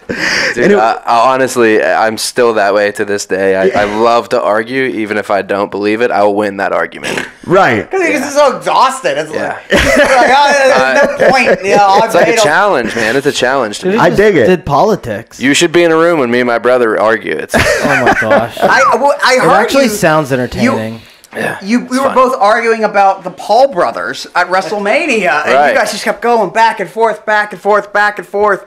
It's like, geez, it's not even worth it. And then I probably was arguing against my argument just because I wanted to win that argument. Yeah, no doubt about it. And so, like, because you didn't know us very well, all you did was that. You were just like, I'm just going to piss these dudes off and give them middle fingers and what have you, right? 100%. And so because of that, I guess that's probably why I didn't go out of my way to try. And you know what? I was 16 years old myself, so we all had personality shit going on at 16 absolutely. years old, No doubt about it. But it's just like, at the time, I was like, I don't like to be mad. This guy likes to make me mad. Nah, not for me. So up until the first show, though, I hadn't experienced that yet.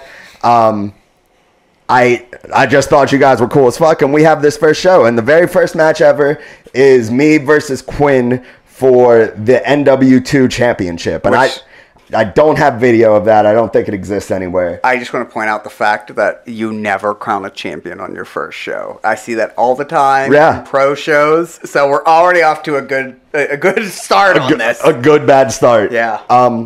And then immediately following me versus Quinn, I get introduced to B Cubed. Correct. Which I don't know why he was in town for this. Other than he just maybe I just told him like, hey, we have a new place to wrestle. And I was like, okay, well, if we're doing this new show, I'm gonna switch my character. I'm going to take what happened and act like I'm going to be heel. I would say, well, I can't ruin Shawn Phoenix's legacy wrestling in a field now. Right. Which, none of that is true. It's just, I wanted to have a new wrestling name to fly under the radar so Absolutely. pros couldn't find me. So why do I have a new name? Well, I have a new character. Okay, well, I don't want to get my gear messed up. So, I'll kind of be this, like, rebellious punk kid. Absolutely. And that's kind of where that came from. And then with the idea of having storylines, easiest storyline you can do is a faction, especially when the fact that it was me, JP, and Quinn. It's like, okay, well, there's a common thread there, and that was we were all from ETW, so we're gonna band together as heels against this new company, Right? And that's what the angle was. And unfortunately for me, this new company was just me. Right. the whole thing was 7 dudes against Sick Rick, and that's all. That's literally all we had, which is fine. There's nothing wrong with it. I feel it for what it is, 1,000%. And even just here watching this, I mean, at this time, the match that I had right before this on July 23rd, 2007 was the first wrestling match I ever had in my life. I never fucking did anything. Right. I probably bumped on this thing a couple times. Okay, so that spot. You know how, like, after you watch these videos a lot, I mean, I don't know if a lot of you guys have, but after you watch them a lot, eventually you don't see the match through your own eyes anymore. You see it through the camera lens because you've watched it on video so many times that, like, your actual memory of it, of you being there, is no longer there, and you just see that. Well, in that moment, I see that in my mind's eye, you know? Like, I remember being there to see that Canadian Destroyer, and I watched it happen through my actual eyes, and I don't only remember the camera. Like, I might have even been on camera. You might have been recording. Right. Possibly. Right. But I remember it happening through my eyes, you know? Like, I lived in the moment for that spot. And I loved it. I thought it was cool as shit. And I'm like, damn, these guys are doing all that fucking gangster stuff. They're out here killing it, right? But at the same time, I didn't realize to what extent you guys had, what's the word I'm looking for? Experience. Right. I didn't know the Wrestle Figs and the Backyard Wrestling Link, and I didn't know the 3 years of ETW and the traveling all over the place. All I knew is this dude from Philly came out here to wrestle you, and you met him randomly on some online shit, right? So I'm like, oh, well, this is cool. This dude fucking got his own gear and stuff. Like, goddamn, what's going on here, right? And I remember thinking, they're doing some cool spots, but it's nothing that I'm not doing. and I very vividly remember that thought in my head. I'm like, yeah, I could do those same spots next time, and I'm doing the same thing. So what? But I remember that Canadian, and I'm like, okay, I can't do that. Like, that's something that I don't know how to do. I don't have the chops for that one. But this match is awesome, and I hear the song that's going on in the background while, like, these spots are happening, because I watched it so many times, because this is the first show that happened in my yard, and it was this B Cubed versus Sean Phoenix match. I hated B Cubed. And he was a lot like JP, and like JP said earlier, he bonded with B Cubed. Yeah, they got along so well because they were similar in that manner. Dude, fuck that guy. Yeah, dude, for real. No, I just talked to him today. He's doing real good. He's got kids and shit. He said that he's following the PA stereotype because he busted 3 kids out. Good for him. Yeah. Dude, he's a Flyer fan. He is. Fuck, that's... Yeah, that just makes him worse than us. And he always claimed to be better than you, but he was always worse than you. Right. This is the debut of the Blockbuster here. So I go back to Quinn's house this night after this is over, and I remember talking with Steve on AIM, or possibly through text message conversation or whatever, and I just remember being so fucking mad about them saying that their match was better than ours. Like... And they made it a point. They did the backyard wrestling thing. We're better than you. And, you know, it is what it is. You guys absolutely were.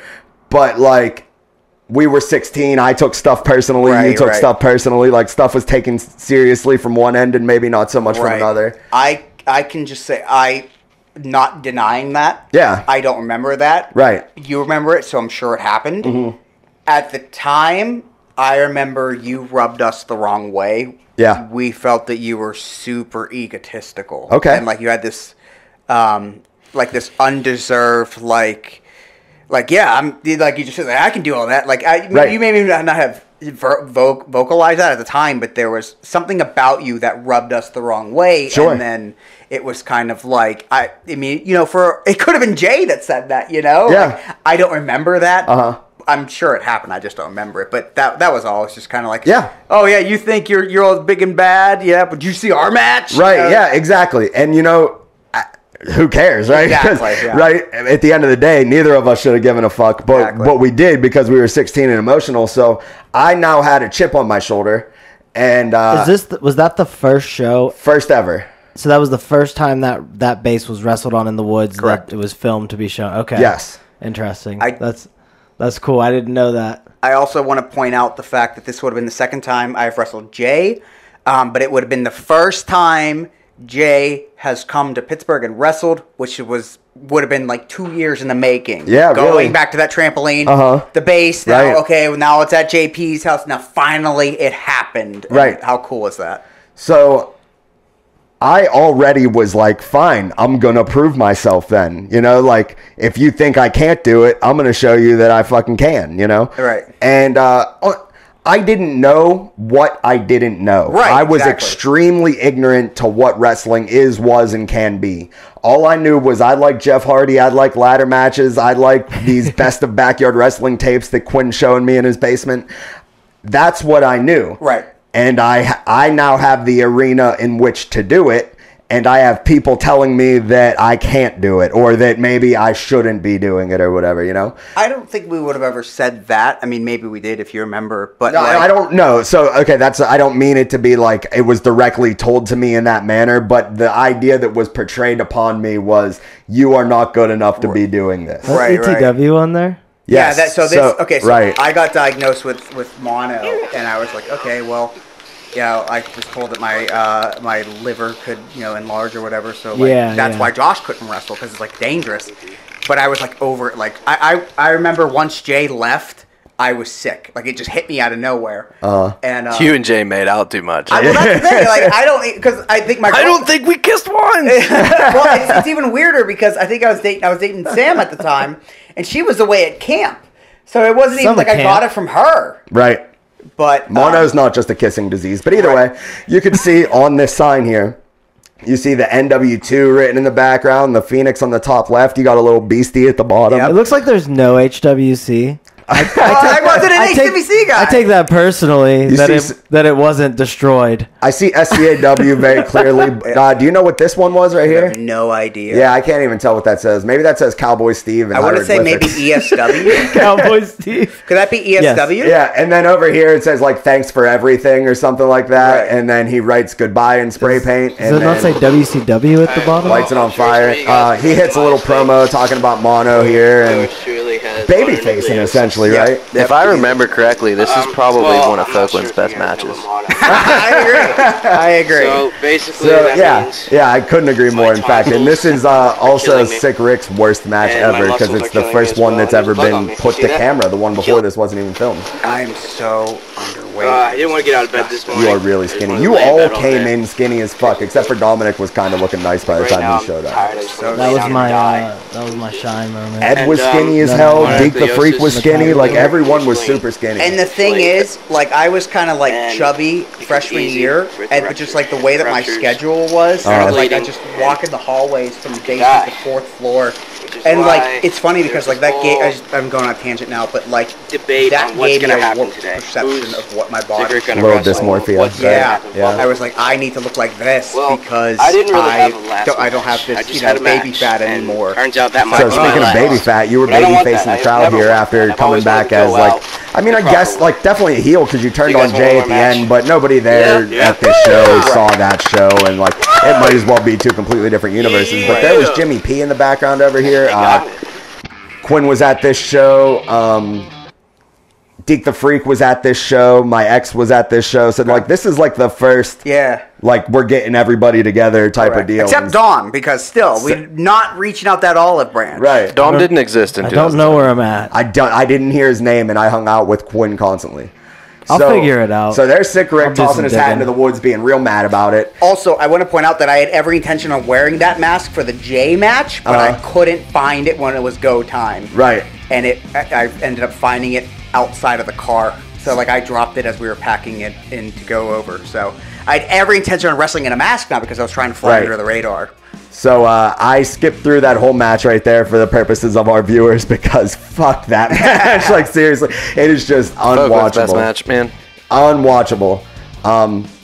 There was even a moment in the match where you left in something you didn't need to leave in and dropped an LOL on top of it. Yeah, because I had no idea what it was. And I didn't either. But at the time, it was like, it was clear that you were doing your thing for the link buddy. You could have taken it out of the match, but you didn't. Oh, yeah, in hindsight. And I could have not gotten as mad about it, but once again, it added the chip on my shoulder. But that was the thing, is because I was under the impression that, like, you rubbed me the wrong way. Right, yeah, absolutely. And we're both rubbing each other the wrong way throughout this scenario. And that's how you get mono.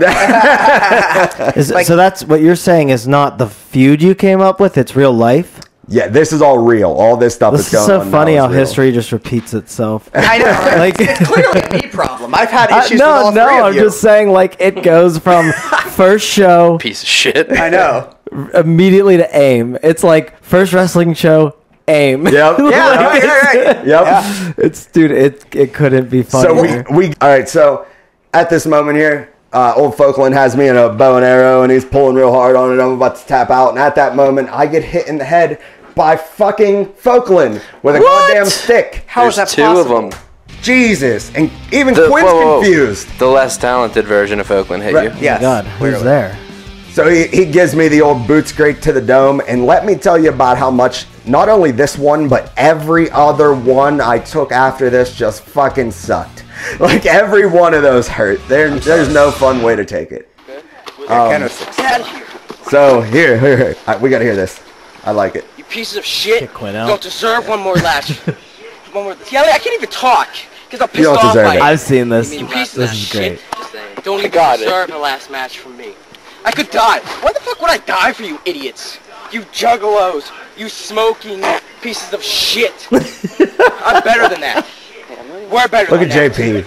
We don't drink. We're I better don't than smoke. that. We don't smoke. Well, I don't care. Well, that's great. Well, be proud of Is yourself. this why because you're not JP's a always been complete asshat. disconnected from Juggalo culture? I did What happened that day? What happened?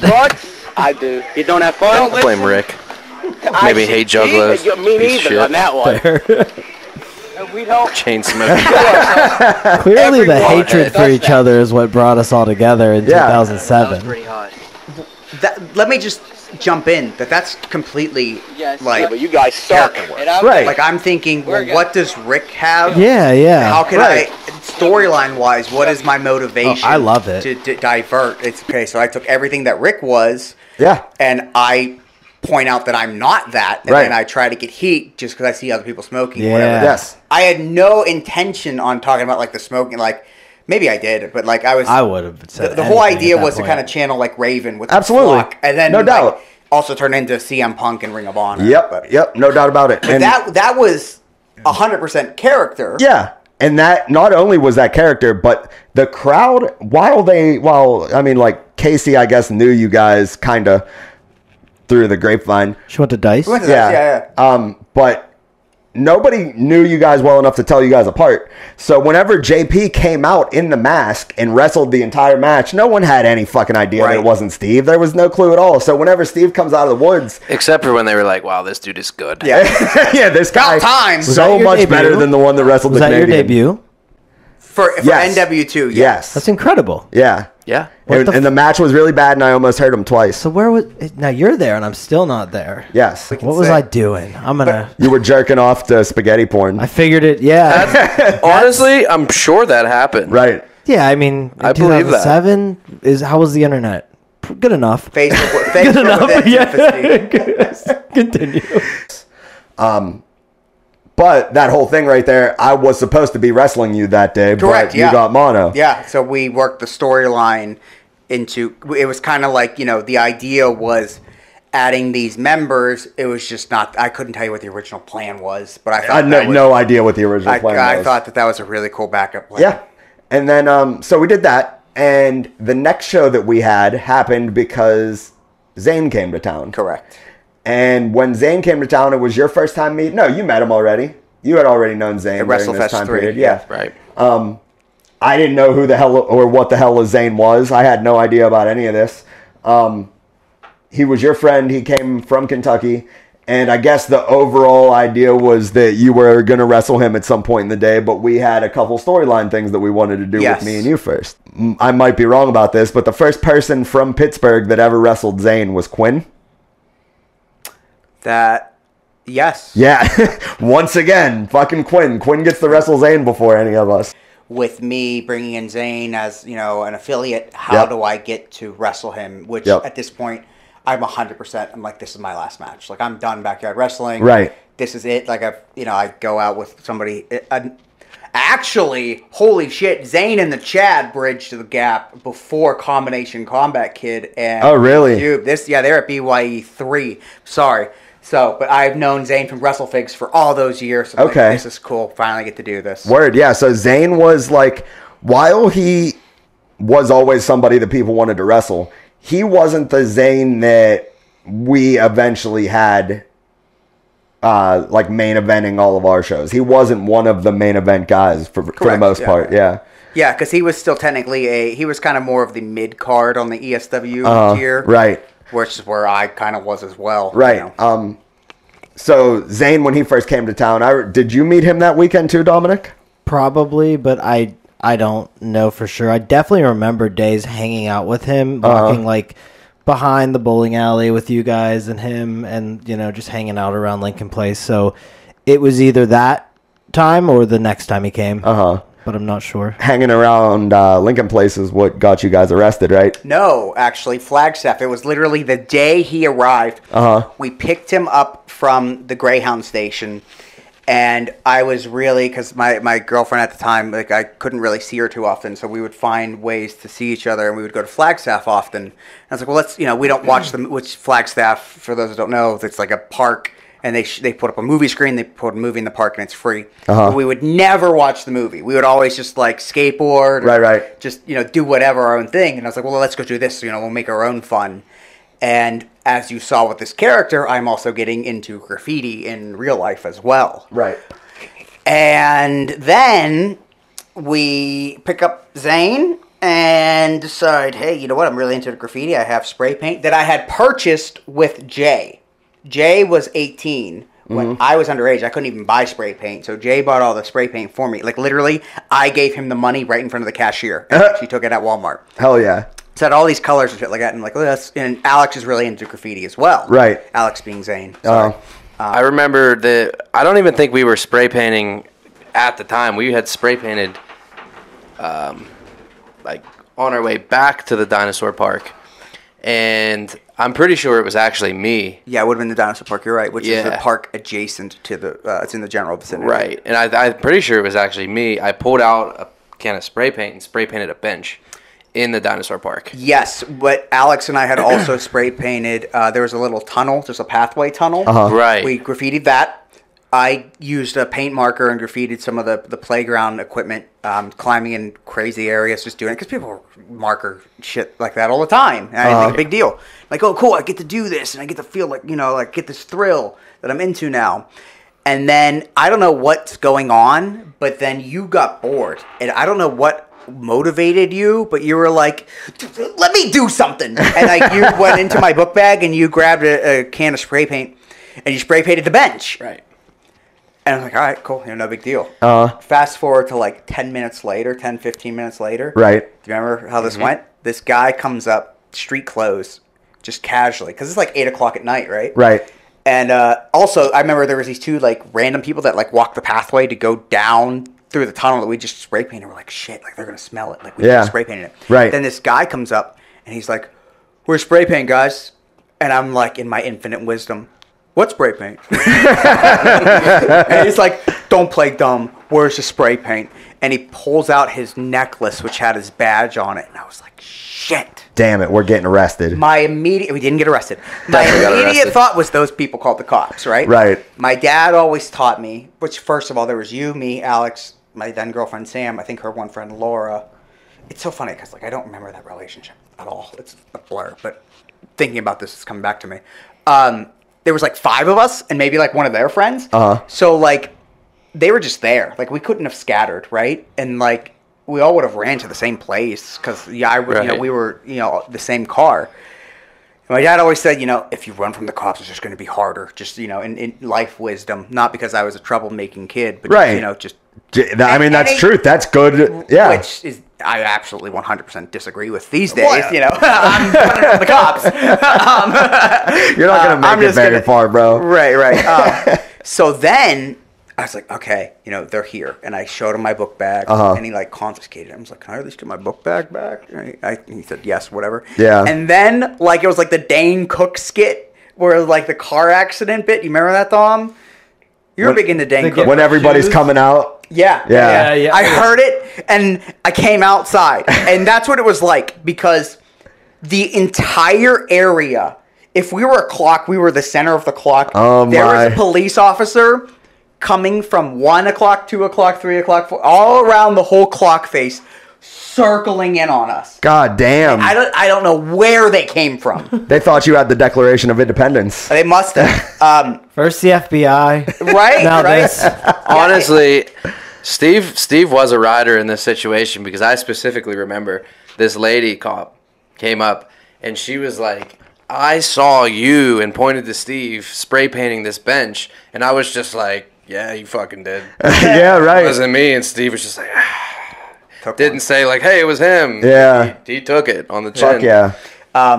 But it's funny because all the cops were like conversing, like, where were you? Well, I was over by this tree. And I remember them singling out Zane and saying, I thought that tall one was going to run. So I brought my bike, and he had a bicycle. He's like, that guy looks fast. And honestly, this is like word for word. Yeah, I'll never forget this. And This is a cop? Zane, Yeah. Was he in training or something? I don't know. Zane has leash on him? He has a history of getting arrested and stuff. So it's like he knew. Like at this point, I know that like there was one time him and Lee Andrews got busted for something, and they ran and got hit by a cop car and shit like that. And Zane actually ended up telling me like, I thought we were gonna run, and I was just like, it wasn't worth it. So he did look like he was going to run because he 100%. thought he was going to run. He had full intentions on running. Yeah, right. No one else ran, so he was just like, Right. Definitely. And also just like the way that there was like 6 of us, you know, that like we couldn't all convey run, you know. Right, right. But it's also good we didn't because there was a cop at every, you know. Yeah, right. And there was one police officer who was like really like doing the bad cop, like, I can't even read that shit. You can read that. How about I come to your house and I'll write in Puerto Rican? I can read it. You can't read it. I don't give a shit. How about that? And he like took this way too personally. Right, yeah. But for some reason, whenever, as JP said, they said that they saw me do it because we probably, you know, both had plaid shorts and a tank top on. No doubt. you had the book bag. Yeah. Right, yeah, exactly. And you really can't tell the difference. especially, yeah, right. Clearly, we just proved that. My handwriting would have been way better. For some reason, I was like, I have to take the blame for this because I felt like your dad, JP, would be very mad at me. Oh, for sure. And mad at you. So I figure if I take the blame, then we eliminate another party. I understand Still that. to this day, I mean, Steve's mom's a rider too because my parents never knew about that. Fuck yeah. Like, Steve's mom came and picked us up from the station. Oh, she was so mad. Yeah, she was pissed, Mom. but she never told my We're mom. gonna find out again. Yeah, they're about to find out real soon that you guys got arrested as fuck. So we did not get arrested. And here's the thing. Yeah. They weren't even real goddamn cops, okay? That's why they were so puffed into their chest. They were campus police. Because Jesus. we're close to CMU. And they got a quota to make. And how much shit do you think goes on in Little Squirrel Hill? Nothing. Nothing in the summertime. They see two 16-year-old kids, one 19-year-old spray painting, and you would have thought that we murdered the president. You know? Like, I they're feel like, that. yeah, we're getting a raise. Yep. And, you know, like, that's why there were so many of them. They just wanted to make their quota, right? Yep. And so I took the blame. That one guy was like, no, I want you riding up front. And I rode up front, and he's like, y'all don't even have to worry about the seatbelts, which I thought was super ironic. Super ironic. But it was like leather seats, and I was like, this is weird. And then, yeah, my mom picked us up. And then probably 2 days later, it was time to wrestle. Time to wrestle. And on this show, we started the day, like we said, with Zane versus Quinn. And then we rolled into me finally getting my match with Steve. Yes. And I remember I saw, It's all good. I was like, man, I can't have this type of match I want to have. But I do have hard feelings for one person. No doubt. Two people actually now that I think about it. And that started a thing for me going forward. Oh, I didn't know that. Yeah. Yeah, so I got hit over the head. No, I hit on the.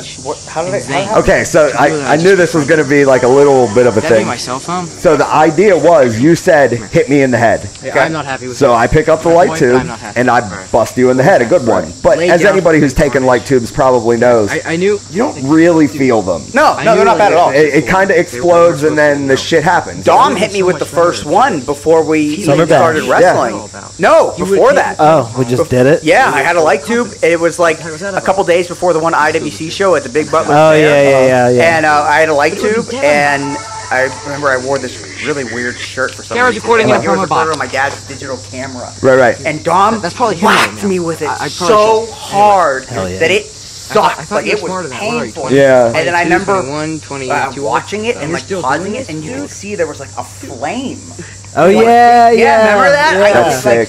For that moment where the part dust and was coming up, I think It combusted. I don't know whose shirt this was. I don't know whose shirt this was I was wearing.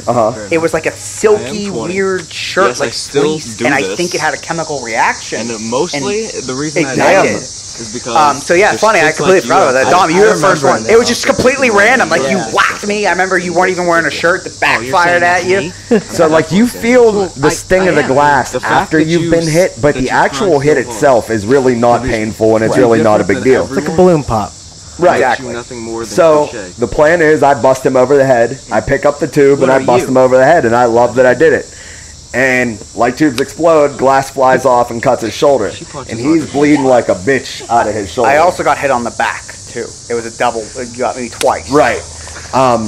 So he's bleeding like a bitch out of his shoulder, and like we have the match, and it goes on, and we do the thing, and I think I beat you. I don't really remember. It says on here that the camera got fucked up, and I 100% remember the camera got fucked up because we used the same camera to film what we're on right now. So Right, something- and I remember telling you that it was gonna be my last match. Right. I think the battery was dead, and I was Yep. like, Rick, I need you to record this. My Absolutely. Last match. Right. And I remember you saying, if I find out you wrestle after this, I'm very upset. I really said that? Yeah. That's funny. I mean, I get it, because you had to go all the way back into the house and charge it. And Oh, we I just- did. I remember that now, yeah. We just wrestled it, and we didn't record it. And you're Yeah. like, man, why would I do this for this guy, right? Right, I yeah, mean, absolutely. And I remember, even like to the day where I came back to wrestling, at, BYS, whenever. It was like, wow, like going back on, like I remember that moment, like, because at that time, like I'm never going back here. Right. Like I promised, dude. Right, Like absolutely. I'm going pro. I don't And that's why the blood's all dry and everything, because it had been a while since the match happened. You just let it lay there, but the blood's all dried up now because I had to go back in and charge it. Yeah, definitely.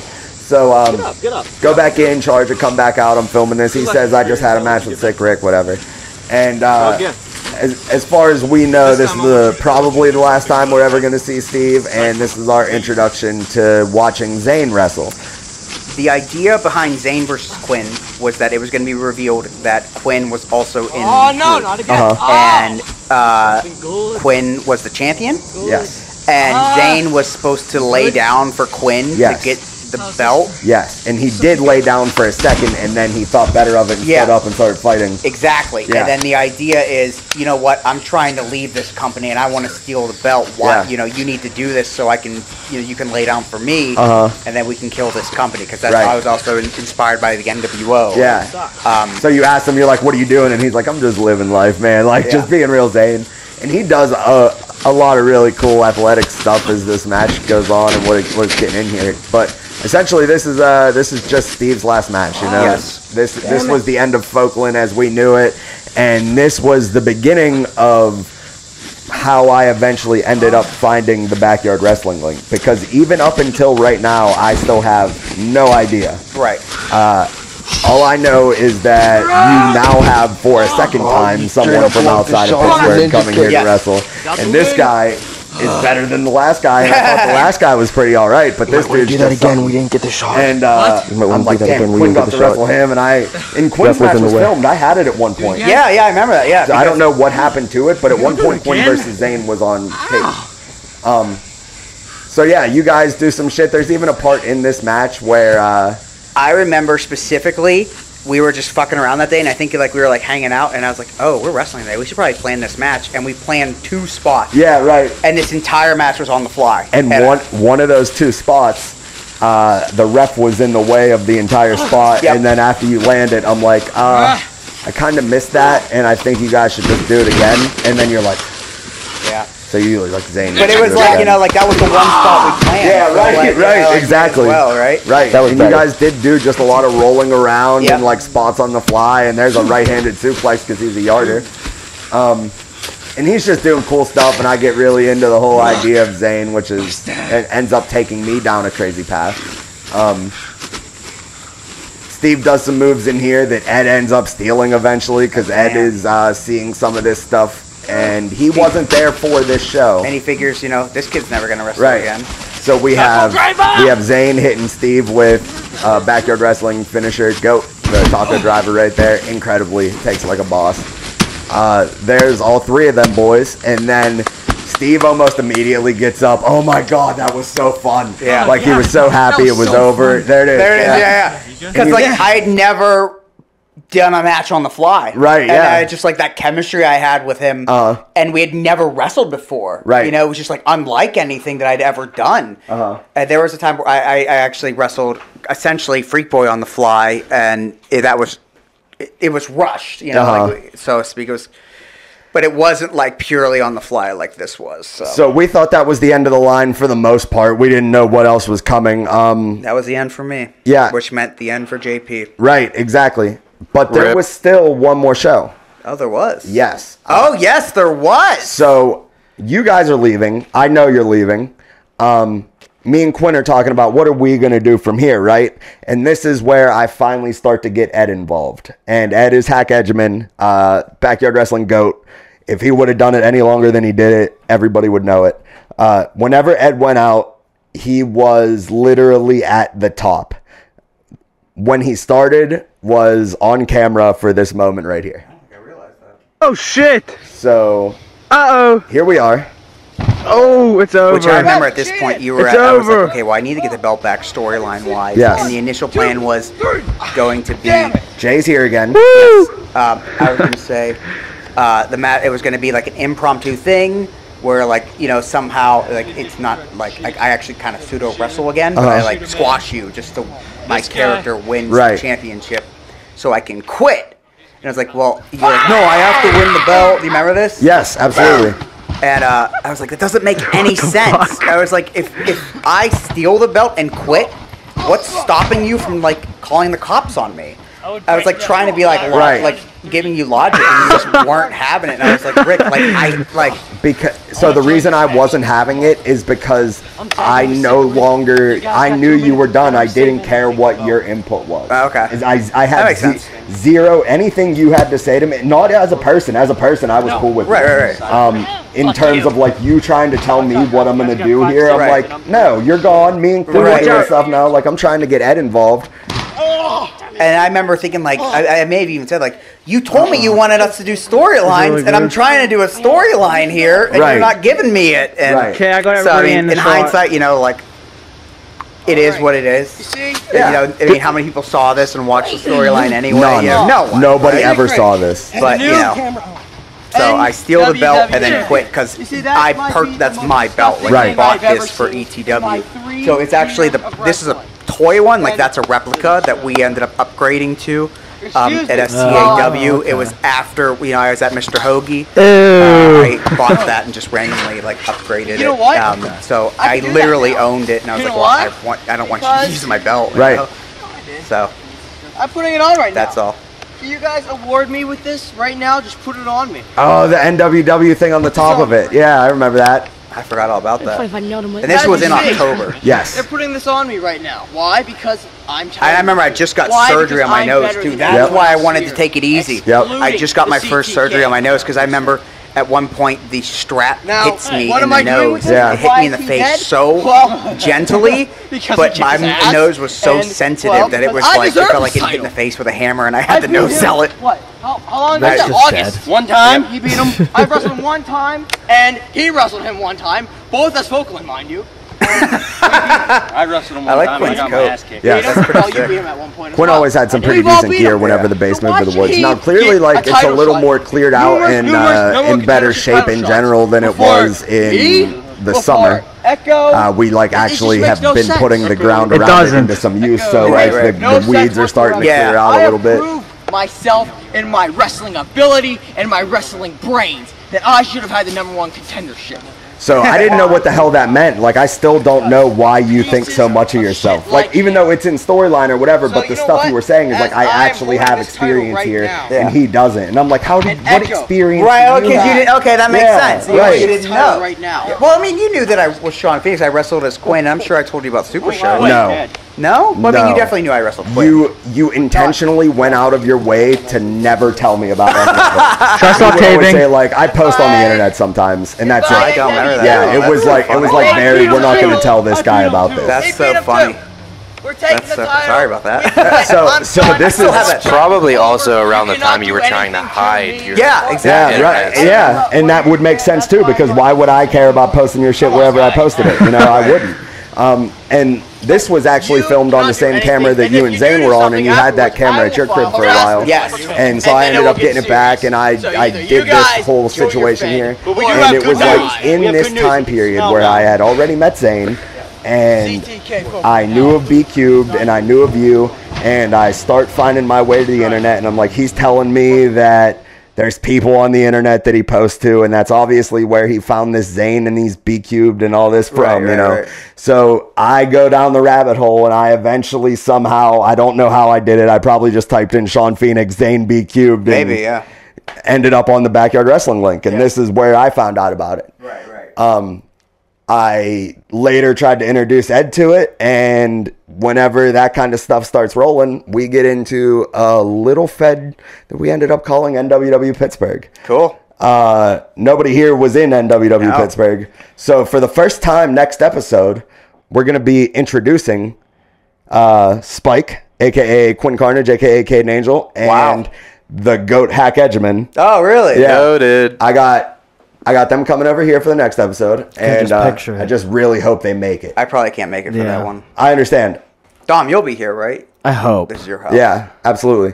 But for now, so that's the story. That's the base. That's New Wave Wrestling, the end of ETW, SCAW, and all the other stuff that happened in between, especially JP trying to kick somebody out of a moving van. Yes.